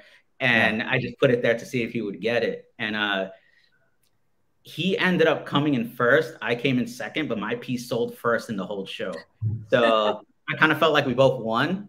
Yeah. But then everybody was coming up to me about that piece. So then I started just doing just different versions of it. And then I went into Lincoln, and then I went into Ben Franklin. And a lot of it started as a joke, but then people started collecting it. Like I would get, in fact, last night I got an email from somebody who bought a piece from me 10 years ago at Baltimore Comic-Con asking me if they can do something with it. Like, so people really started collecting it and enjoying it. And like, this is a person I haven't spoken to literally in 10 years. I got a random email. I'm like, damn, people like really like these characters. And then out of nowhere, like the controversy started coming with like their actual historical backgrounds. So then, you know, obviously me growing older and understanding like the feeling behind it and pretty much the meaning that their faces bring, I started playing with the imagery a little bit, where kind of making it a dual reference. Like, money is something we all need. We can't deny that. Like, as much as you can hate these historical figures, you probably have some in the bank or in your wallet or at home somewhere. But it doesn't mean that we always have to like promote the imagery as like the most positive thing on earth. So a lot of times I do try to make it a little bit darker, a little bit edgy, sometimes contradictory. And then I started just doing more pieces like that, like saying, okay, this is a piece that we're all familiar, a face that we're all familiar with. We all, not that we worshiped, but that we all kind of looked up to at one point in our lives, but we also understand there's a duality. There's going to be something off about that. You know, like I know I've used the Statue of Liberty a few times. Benjamin Franklin's a reoccurring one. Lincoln's a reoccurring one, which that seems to be a fan favorite, the Lincoln one. But I always make sure that I know for every positive, there's a negative, and I try to balance that in the artwork. So I do get people that they're just like, oh, I love it because of money. And I'm like, okay. And then we get people like, you know who you're using, right? You know his historical like significance or what he's done, right? And I'm like, yeah, I do. And that's a duality behind the piece. You know, it's letting you kind of decide why you're collecting it. And you can decide why you're collecting it, but understand that there is another side to it that you're going to be reminded of every time you look at it. Yeah, well, that's cool, man. It's good that you like delved into it. Like you're not naive around the imagery around it. Do you know what I mean? So it's cool that it's got like it has stories. It kind of reminds me, like I love your work, dude. Honestly, I fucking love your work. It reminds me of like some old like some of the old Monty Python animations. Do you know what I mean? When they'd be like, they put the like iconic figures in, and they'd be like the weird eyes going, fuck you. Do you know what I mean? And like, like I love it, man. It's wicked. Yeah. No, I like when there's conversation behind the piece. Like if you look at a piece and you look at it 3 months from now because you own it and you find something else, and then all of a sudden you have a question about that, like I'm fine answering it. And I like when that happens because that shows me that it's not a shallow piece. Nothing wrong with shallow work. Some things just look cool and you own it to look cool. But like something that you can go back and look at like 4 years later and find something. And it might be something you don't agree with, you know, it might be something you will agree with, but that's the whole point of, you know, purchasing, I would say my art is understanding that it's not 100% on one side or the other. Like it's probably going to push you a little bit into thinking a little bit harder. As simple as conversation that can be had around it, right? Yeah, definitely conversation, you know. It's like the big piece behind me, you know. I had this, I think at the Myris Gallery out in San Francisco, and I had a lot of people come up to me specifically because of the title. It was called The Traveling Man. And, you know, I think with it's over, I forgot, I think it's close to like 500 stamps, individual stamps behind it on a woodcut. But people were like, you know what Traveling Man is? And I was like, yeah, I said, you know, it has to do, you know, with the history of the Masons. And I was like, well, I think a lot of people don't realize that there, along with the negativity of the Masons, there's also some positivity with the Masons. And that forces you to do your homework and understand it. That's not for me to explain to you because I'm not an expert. But I like to do things where it forces people to really go, okay, let me do my research before I purchase this or after I purchase it, you know, and knowing what to get into. So I have a question with the mixed media usage of your pieces. Like we have one here that's like has like a postal tube attached to it, and so do you think about this kind of like messaging like before you create the piece, or you like, I have all these stamps, I'm gonna throw this in the background? I use so color scheme is what I play with first, and then from the color scheme, I'll eventually go into a concept. Me being into fashion and sneakers and stuff like that, I usually have something that I'll look at, and I'll be like, I'm going to do something based on that color scheme. And then from there, you know, look at it like maybe there was a day that I was wearing a Penny Hardaway blue jersey, and I was like, I want to do something blue, white, and black, or blue, white, and then throw in some red. And then I start doing something. And for instance, the one with the poster tube, you know, if you look at that, there's a lot of blue. I don't use a lot of blue in my work. And it was probably just something like that. And then I'm like, oh, these are starting to look like postal colors. And then after that, now the concept clicks. Oh, if I put this here, that would look cool. Damn, but if I put that there, I think it'll be cooler to have something vintage to go along with it. Let me find and source this vintage poster tube that probably doesn't exist. Oh man, I'm gonna make this poster tube be part of it. Oh, maybe let me get some kind of just chains to kind of go along with it. So it kind of just, it snowballs. It snowballs from a color theory to a concept to like a finished piece. It does take a while for a finished piece to get done, especially one that big, because I'm sourcing things to go along with it. You know, a lot of it is not just going to be like the actual design, but it's going to be the things that go with the design to kind of make it go together. Think about it like in fashion, you know, you do have your main pieces, but you also need your accessories to bring the outfit together, you know, and it's the same thing with those pieces. You know, if you look at it, it might have a vintage dollar bill, it might have something vintage, but it's the accessories that bring the story together. Absolutely. Do you find that you follow color trends then in your art? You say if you start with a color palette, do you follow the fashion trends of the season when you're creating them? Sometimes I do, or I follow what currently I'm into. Like I know there was for a little while I was doing a lot of like beige and taupe, but I was into Fear of God for a bit, which is a clothing line, and they use a lot of beige, taupe, white. So I was using that for a bit, and then sometimes I'll just straight up make a piece based on what I'm owning or what I'm wearing as far as like the clothing. You know, I believe I showed the swatches last time. I think on Network I had showed the swatches. Yeah, they're awesome. Yeah, it was like something like this where it was straight up like it was a color swatch, but it was like the Supreme one, and it was called Supreme Drip. And you know, so sometimes I'm just going off of that, little practice pieces, and ends up turning into like a whole piece. It's like a real blending of your day job and your art life. It like blends it all together. Yeah, definitely. Like what I'm doing at work, definitely when I come back, I'm just like, oh, I should incorporate this, because not that I'm an expert at that, but I'm educated in that, and I know how to manipulate it into kind of this world, since they are two separate, completely different worlds. Do they ever look at your artwork in your day job? They do. Again, it keeps tying back to you guys.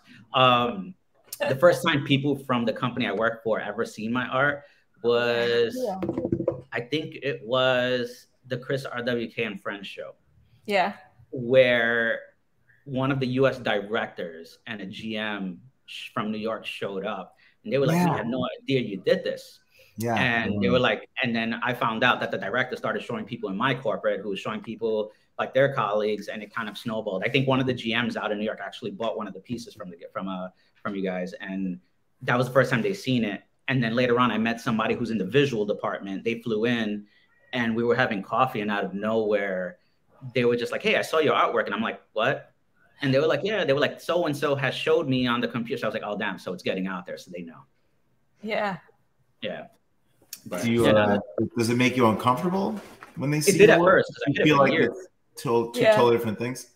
Yeah, no, I hit it for years. Like, you know, it's because at my job, I'm very like, you know, I try to stay sharp, try to stay kind of like, I'm always me. I'm always like this, but I'm also a little bit reserved. Sure. Over there's the first time them seeing me like in an actual light, like, hey, people are here to see the artwork of this person. Right. So at first I was just like, oh man, like, you know, people from like my job are here, and like people at a high level at my job. So, you know, you don't know how they're going to see you the way people are reacting to you as an artist and not as an employee. Right. I would think a best case situation would be to start to have them ask you to incorporate your work into what you do. Is that something you'd be interested in or no? Of course he'd be interested in that. So yes, no to that. Yes, but again, like the brands that I work for, the brand that I work for, it's, I don't want to say it's traditional, but it's very, they considered it timeless. So there's not a lot of imagery. It's more so the fabrication, the hand construction. Like a lot of things are sewn by hand, some machine, but a lot of it's sewn by hand. Like when they're using like cashmeres and wools, it's like the first coat that the animal's born with. So they shave it during the winter time. So during the summertime, so the animal can breathe. So they're dealing with fine fabrics. I think imagery is not a lot of what they do. Right. You know, if they ever wanted to do it, then great. But I don't think it's something that stylistically not part of their world. It's not part of their world, right. You know. That doesn't mean that I'm not into fashion or want to do anything. Like, you know, I think recently I've been starting to try to make my own pieces to eventually release a collection. Mm-hmm. That's kind of my question is the next step for you in fashion, or is the next step for you in gallery work? I think it's definitely fashion. You know, I think the gallery work and the fashion are going to go hand in hand.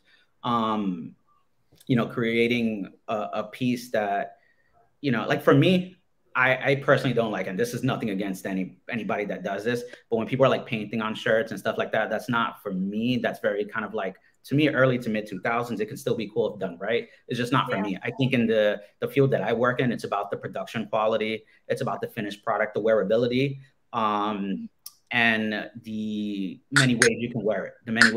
You know, like a t-shirt is pretty much limited, but when you start creating pieces that you can wear with dress trousers or joggers or a blazer over, it kind of like, I don't know, it enhances what you're making. So that's why I think it's taken a long time for me, because I don't want to just print the shirt. You know, I have done samples already, and some of the samples I love, some of the samples I absolutely hate.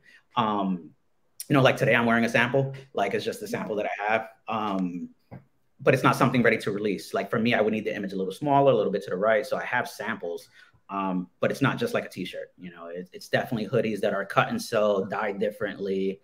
Takes a while and gets expensive. Yeah, yeah, absolutely. That's interesting. Yeah. So, and then I think the other struggle that I have with it was initially when I started it, I wanted it to just be aligned with not much of my imagery in it.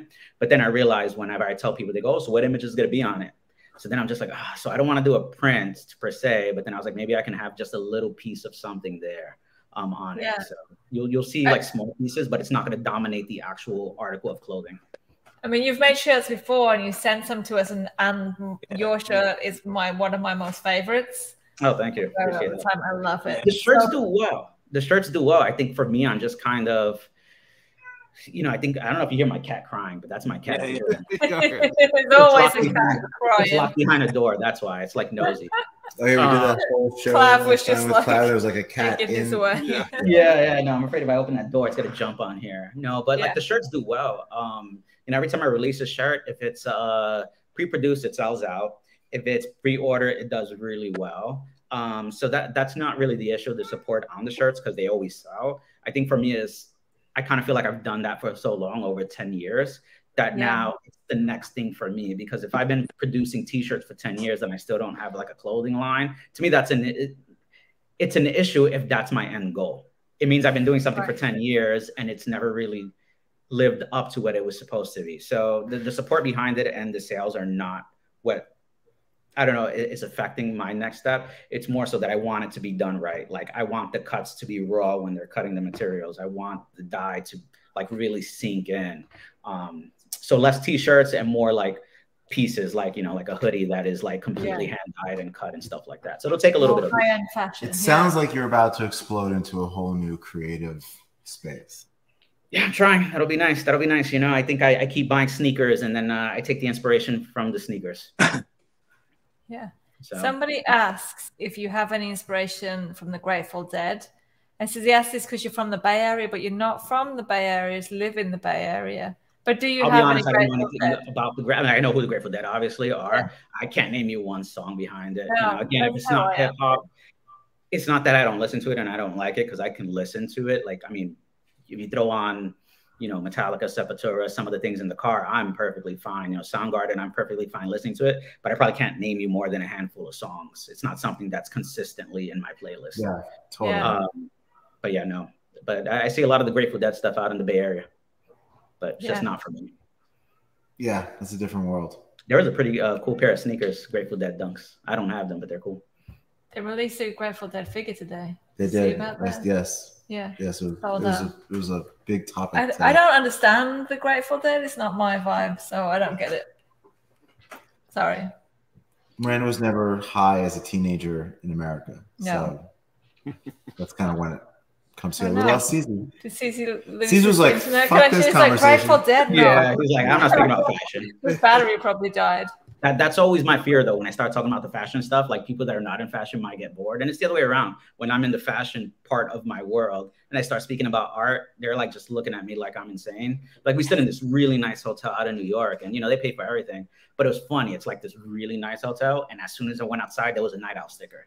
So I'm like telling everybody, like, oh, that's Night Owl. Like, he's from Oakland and he does these dope owls. And they're looking at me like I'm insane. And then we were in Brooklyn. I saw a Matt Siren, and I was with one of the directors, and I'm like, "Oh, that's Matt Siren. He's super dope." And so you kind of never want to lose that audience, right? Yeah. I think it's time for us to do Toy Tank. If Prime's around, here he is. Prime's been here for a while. Yeah, we're good. And we're good to go. Prime, where's Cece? Text Cece and make sure he's okay and that his house didn't blow up. Sneakers are a great representation of hip hop and really influence a lot in our scene. They do. Sneakers is, they are. It's in hip hop and art. Like, I think they've influenced a lot of songs, obviously. I think in art, they influence me all the time. Like, I have and I try to get like sneakers that I know are pretty out there. So it's not going to be a basic sneaker that's going to kind of inspire me. There is definitely a trend. What?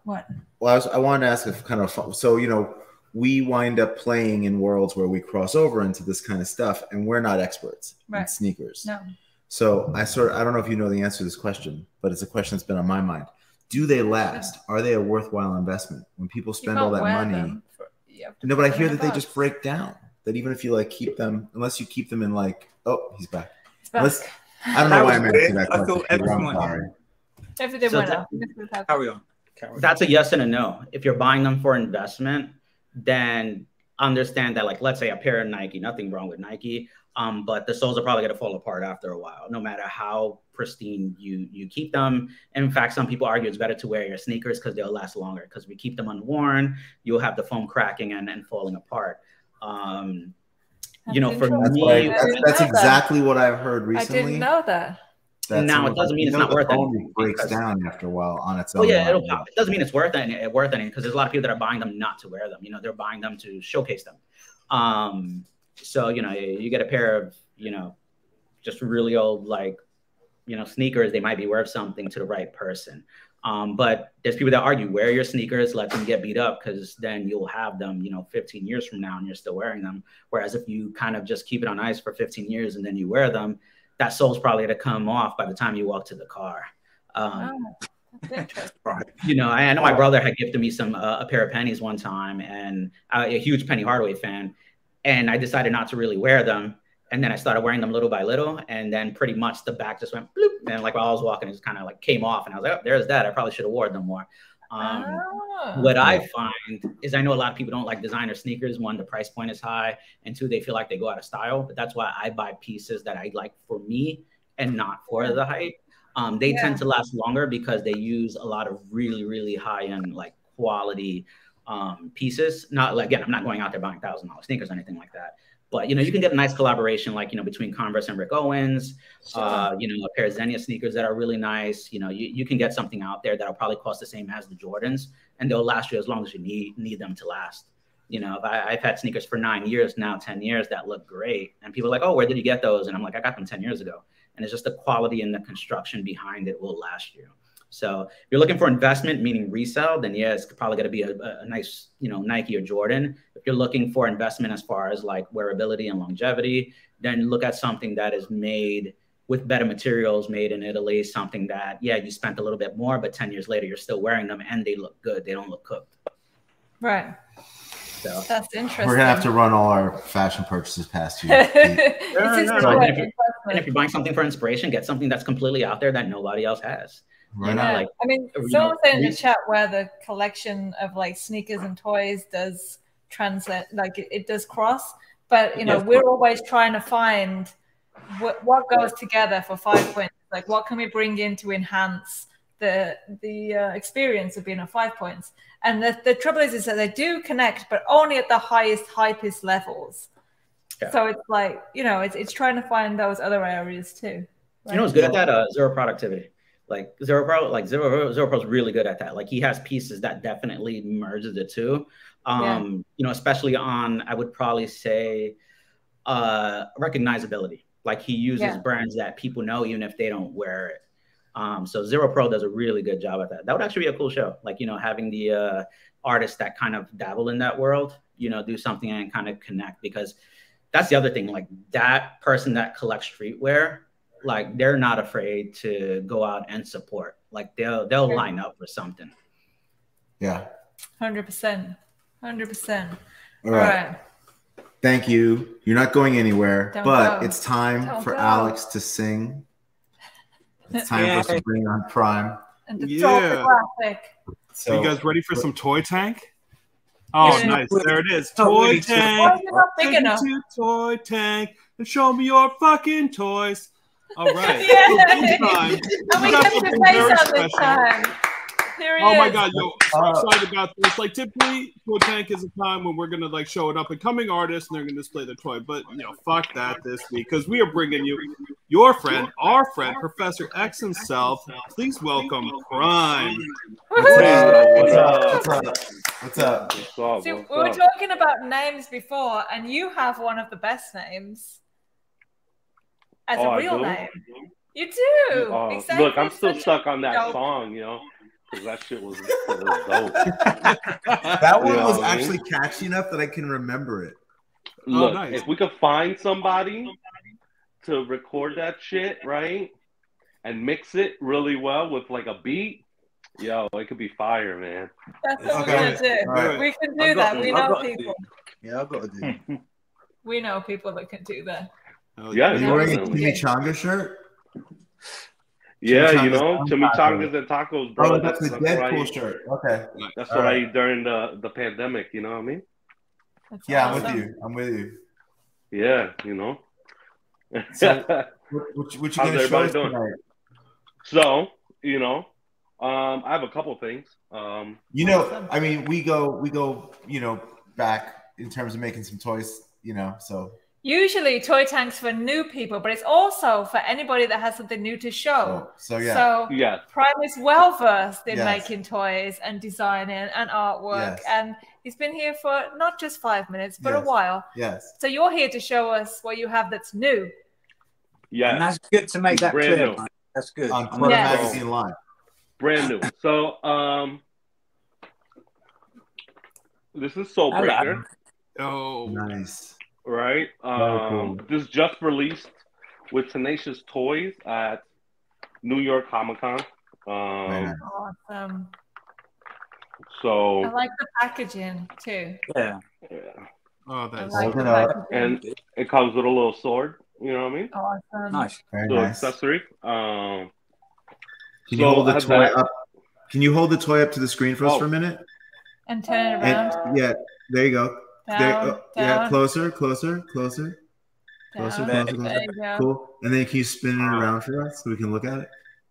Yeah. Yeah. yeah, that thing is Tell so. us about, tell us So, about, tell this, us about figure. this figure. Who is this guy? So,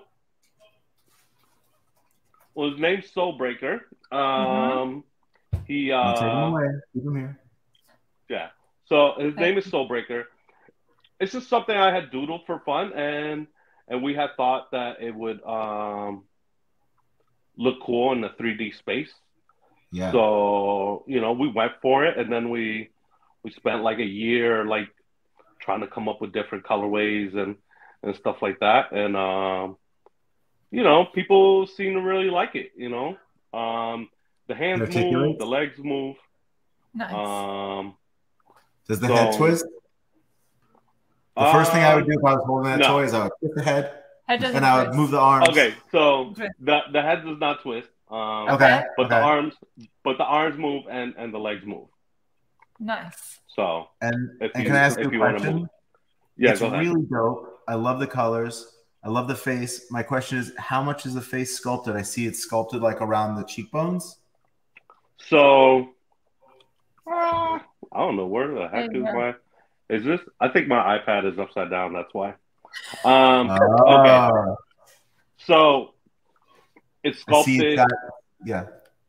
So it's like a mask or whatever, and then so this is the only part that's flat. Okay. So then the Art Deco is placed on top of that. Very Let's cool. see if I can. It's a great looking figure. So you've got a lot of space for flexibility there for changing what the face looks like.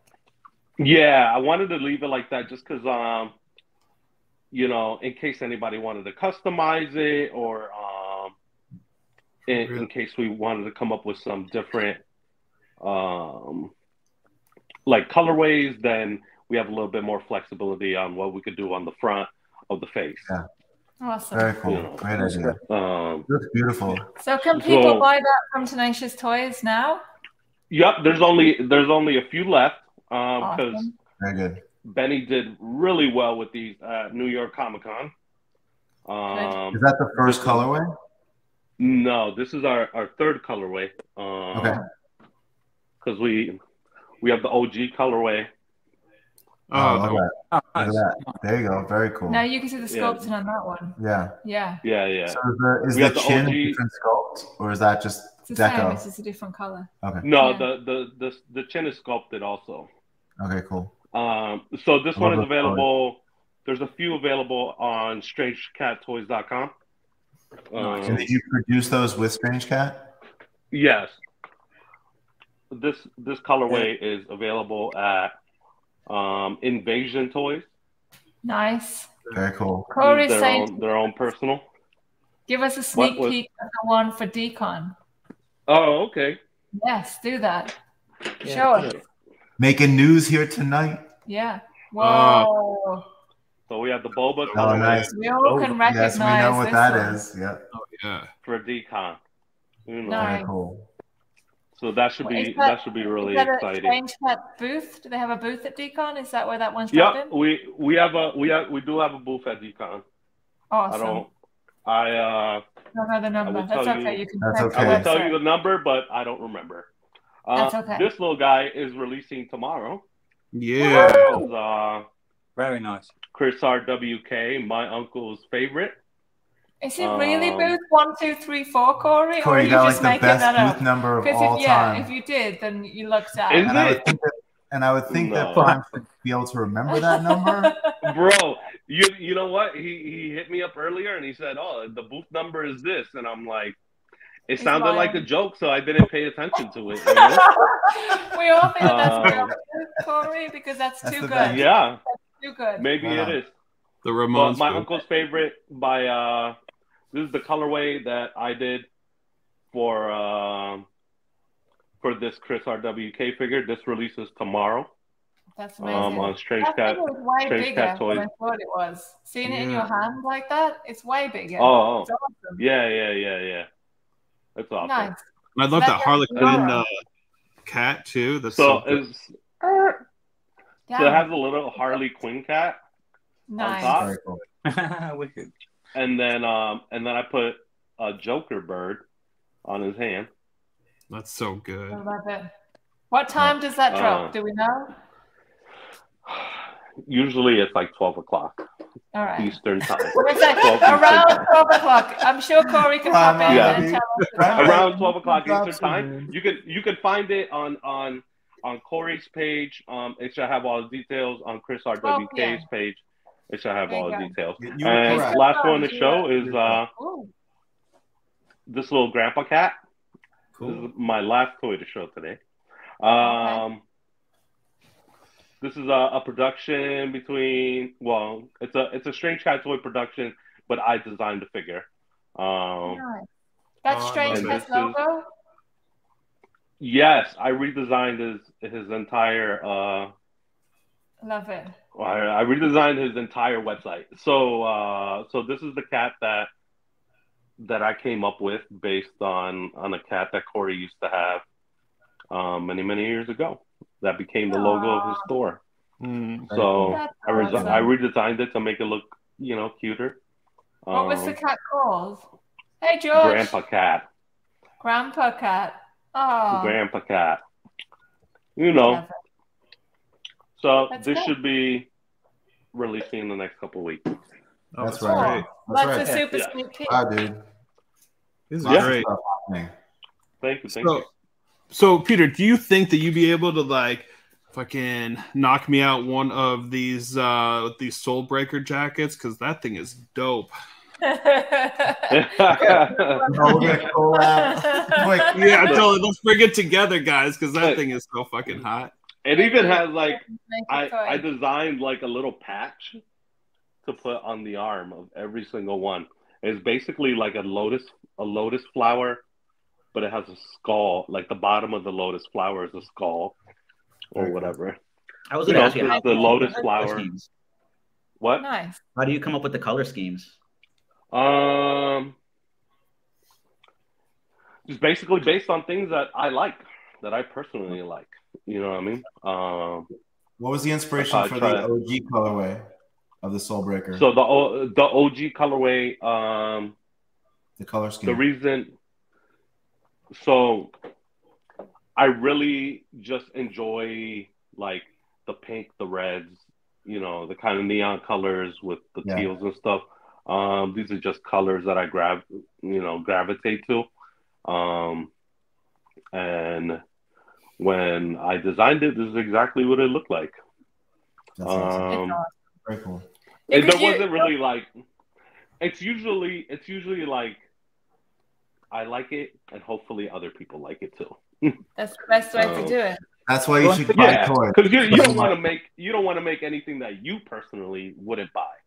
Right. Exactly. 100%. Right. So I know you've you say you've doodled it. Really, you've illustrated it really well. Do you know what I mean? So is there any? Why did you do it? Who is it? So tell me your story, man. So this was during the pandemic. So I had a lot of free time because my job shut down and stuff. I started looking at a lot of cyberpunk stuff. I started watching a lot of videos on Cyberpunk 2077 and stuff like that, which is a video game. It's glitchy as fuck. I love it. and you know, it kind of just took off from there. You know, he went through a lot of iterations before I decided on the final like product or whatever. Yeah, cool. So very cool. Thank you. Panda in the city asks, have you made blanks of these? Not yet, but soon. That's hopefully in the plans. I would like to make blanks and then possibly do a show and see what other colorways people can create. Or, you know. I love that. That's a really good way to see. That's what we like to do that too. It's great to see what people can come up with. Yeah. Yeah. I would love to see, you know, people get creative and really knock it out of the park, you know? Yeah. Yeah. Yeah. It's a very cool figure. I'd love to do a color. I'd love to, yeah. It's great. He's like, thanks for inviting me. You know I got you, bro. You know I got you. Well, thank you so much for coming and showing us. You can buy the new colorway at booth 1234, which is ridiculous at Decon. I don't know how you manage that. That's wild. And check out the purple one that just released a New York Comic Con if you want to snag one of those real quick. Get over to Tenacious Toys. Yep.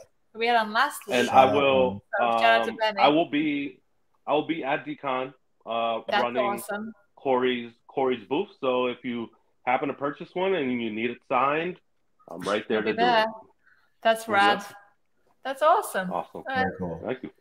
Yay. Thanks for coming on. Thank you for coming on. We're gonna we love you, you can stay and hang out with us while we wrap this up. This is falling down.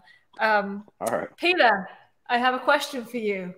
I saw on the social medias that you ran into our friend Travis McCoy at an airport. I saw that too, right? I did. It was super random. So first, I love his album, the Never Slept Better album. It's really good, right? That is such a good album. I think I listened to it like fucking 300 times about the vinyl and everything. Yeah, it's so good. Barbara says I pronounce it wrong all the time. Like she speaks French, I don't, but Deja Fate or something like that. I probably heard that song like 2,000 times already. Because, you know, it has to do with kind of creating trends and then people kind of forgetting about you, not realizing that you're still a leader because they're all copying you still. Like, so that just, I love that song. We had a funny moment with Travi like that. We were hanging out. That's true. And somebody... a summertime deck party, which we do in the summertime, hanging on our deck. We went late enough that Travi appeared.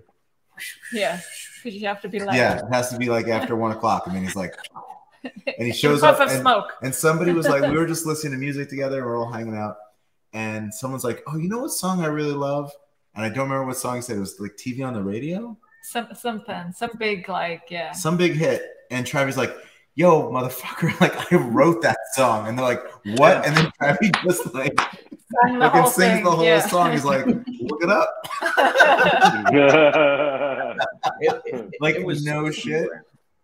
So I fucking love you just bumped into him randomly.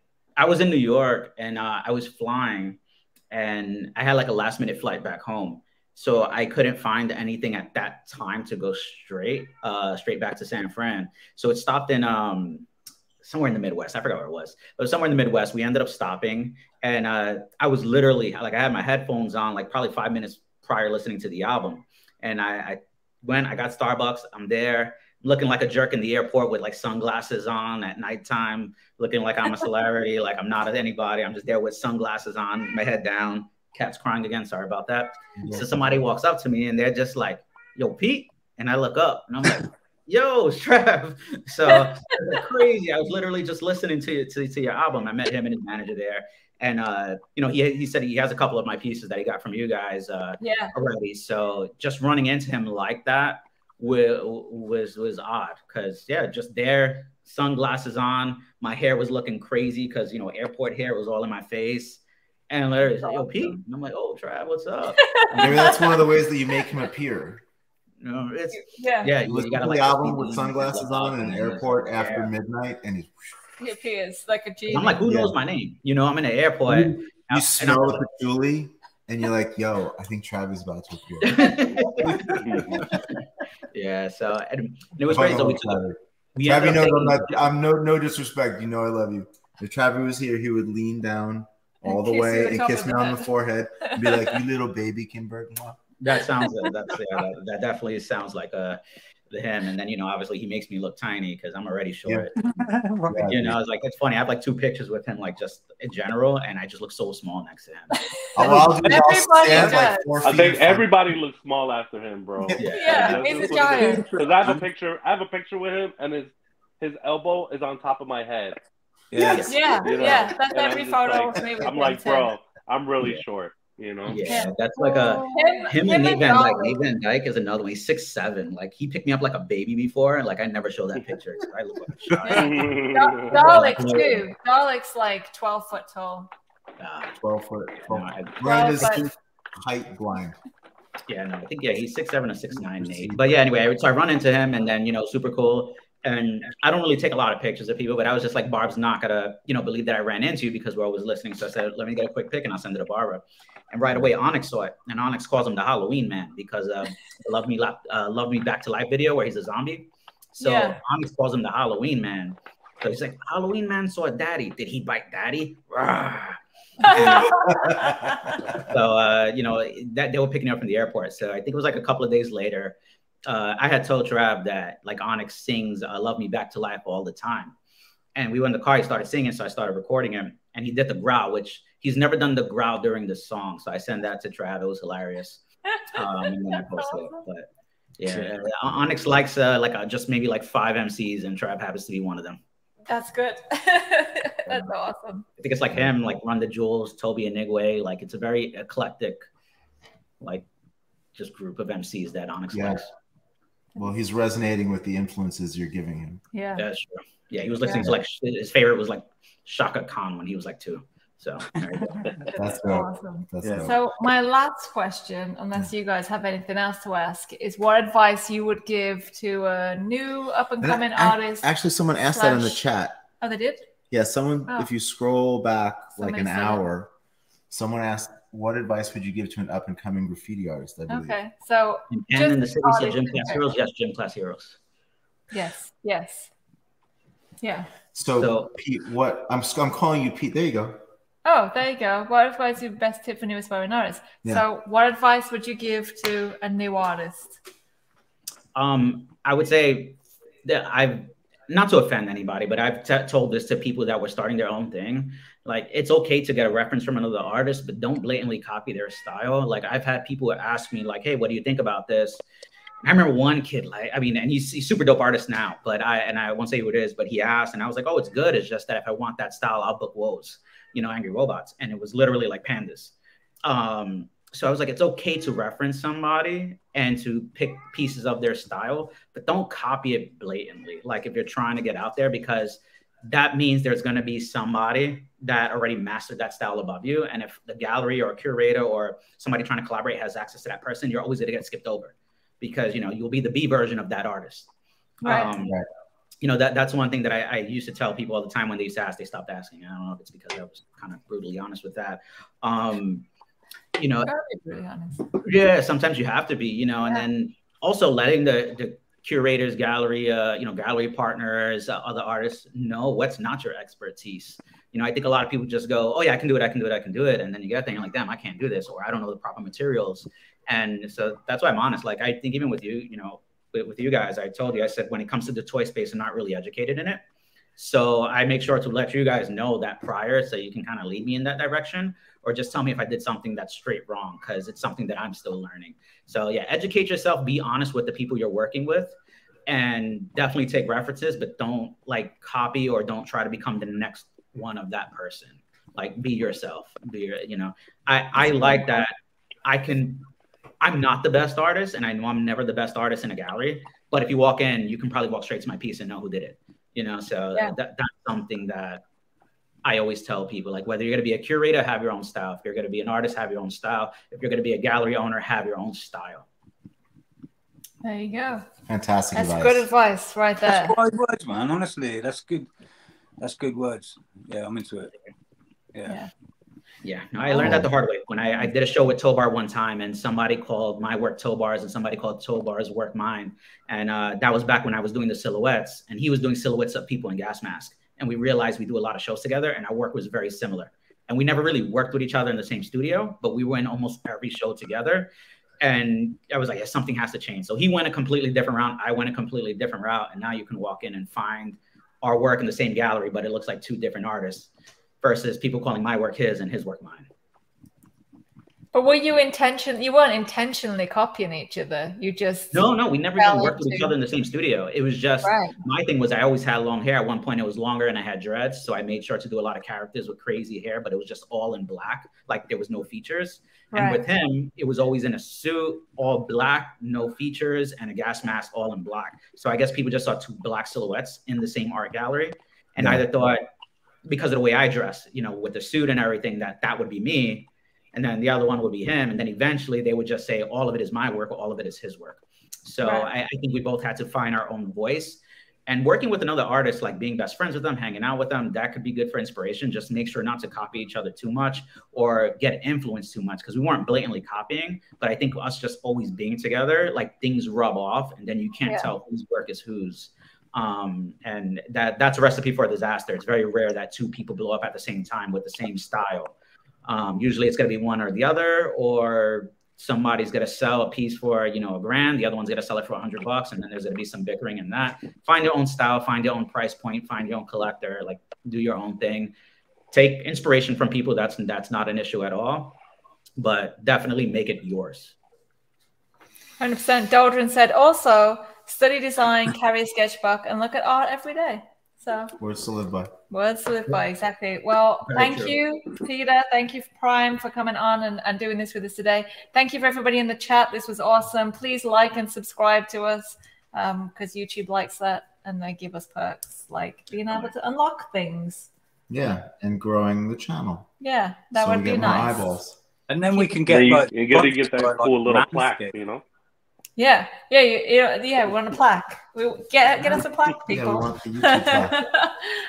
It's like 100,000 views. Oh my gosh. If you have any questions that you want us to talk about on the show, email info@clutter.toys. Yeah, anybody you want to see on the show, or if you want to take part in Toy Tank, fill in the application form online. We have a link in our bio on Instagram and on YouTube.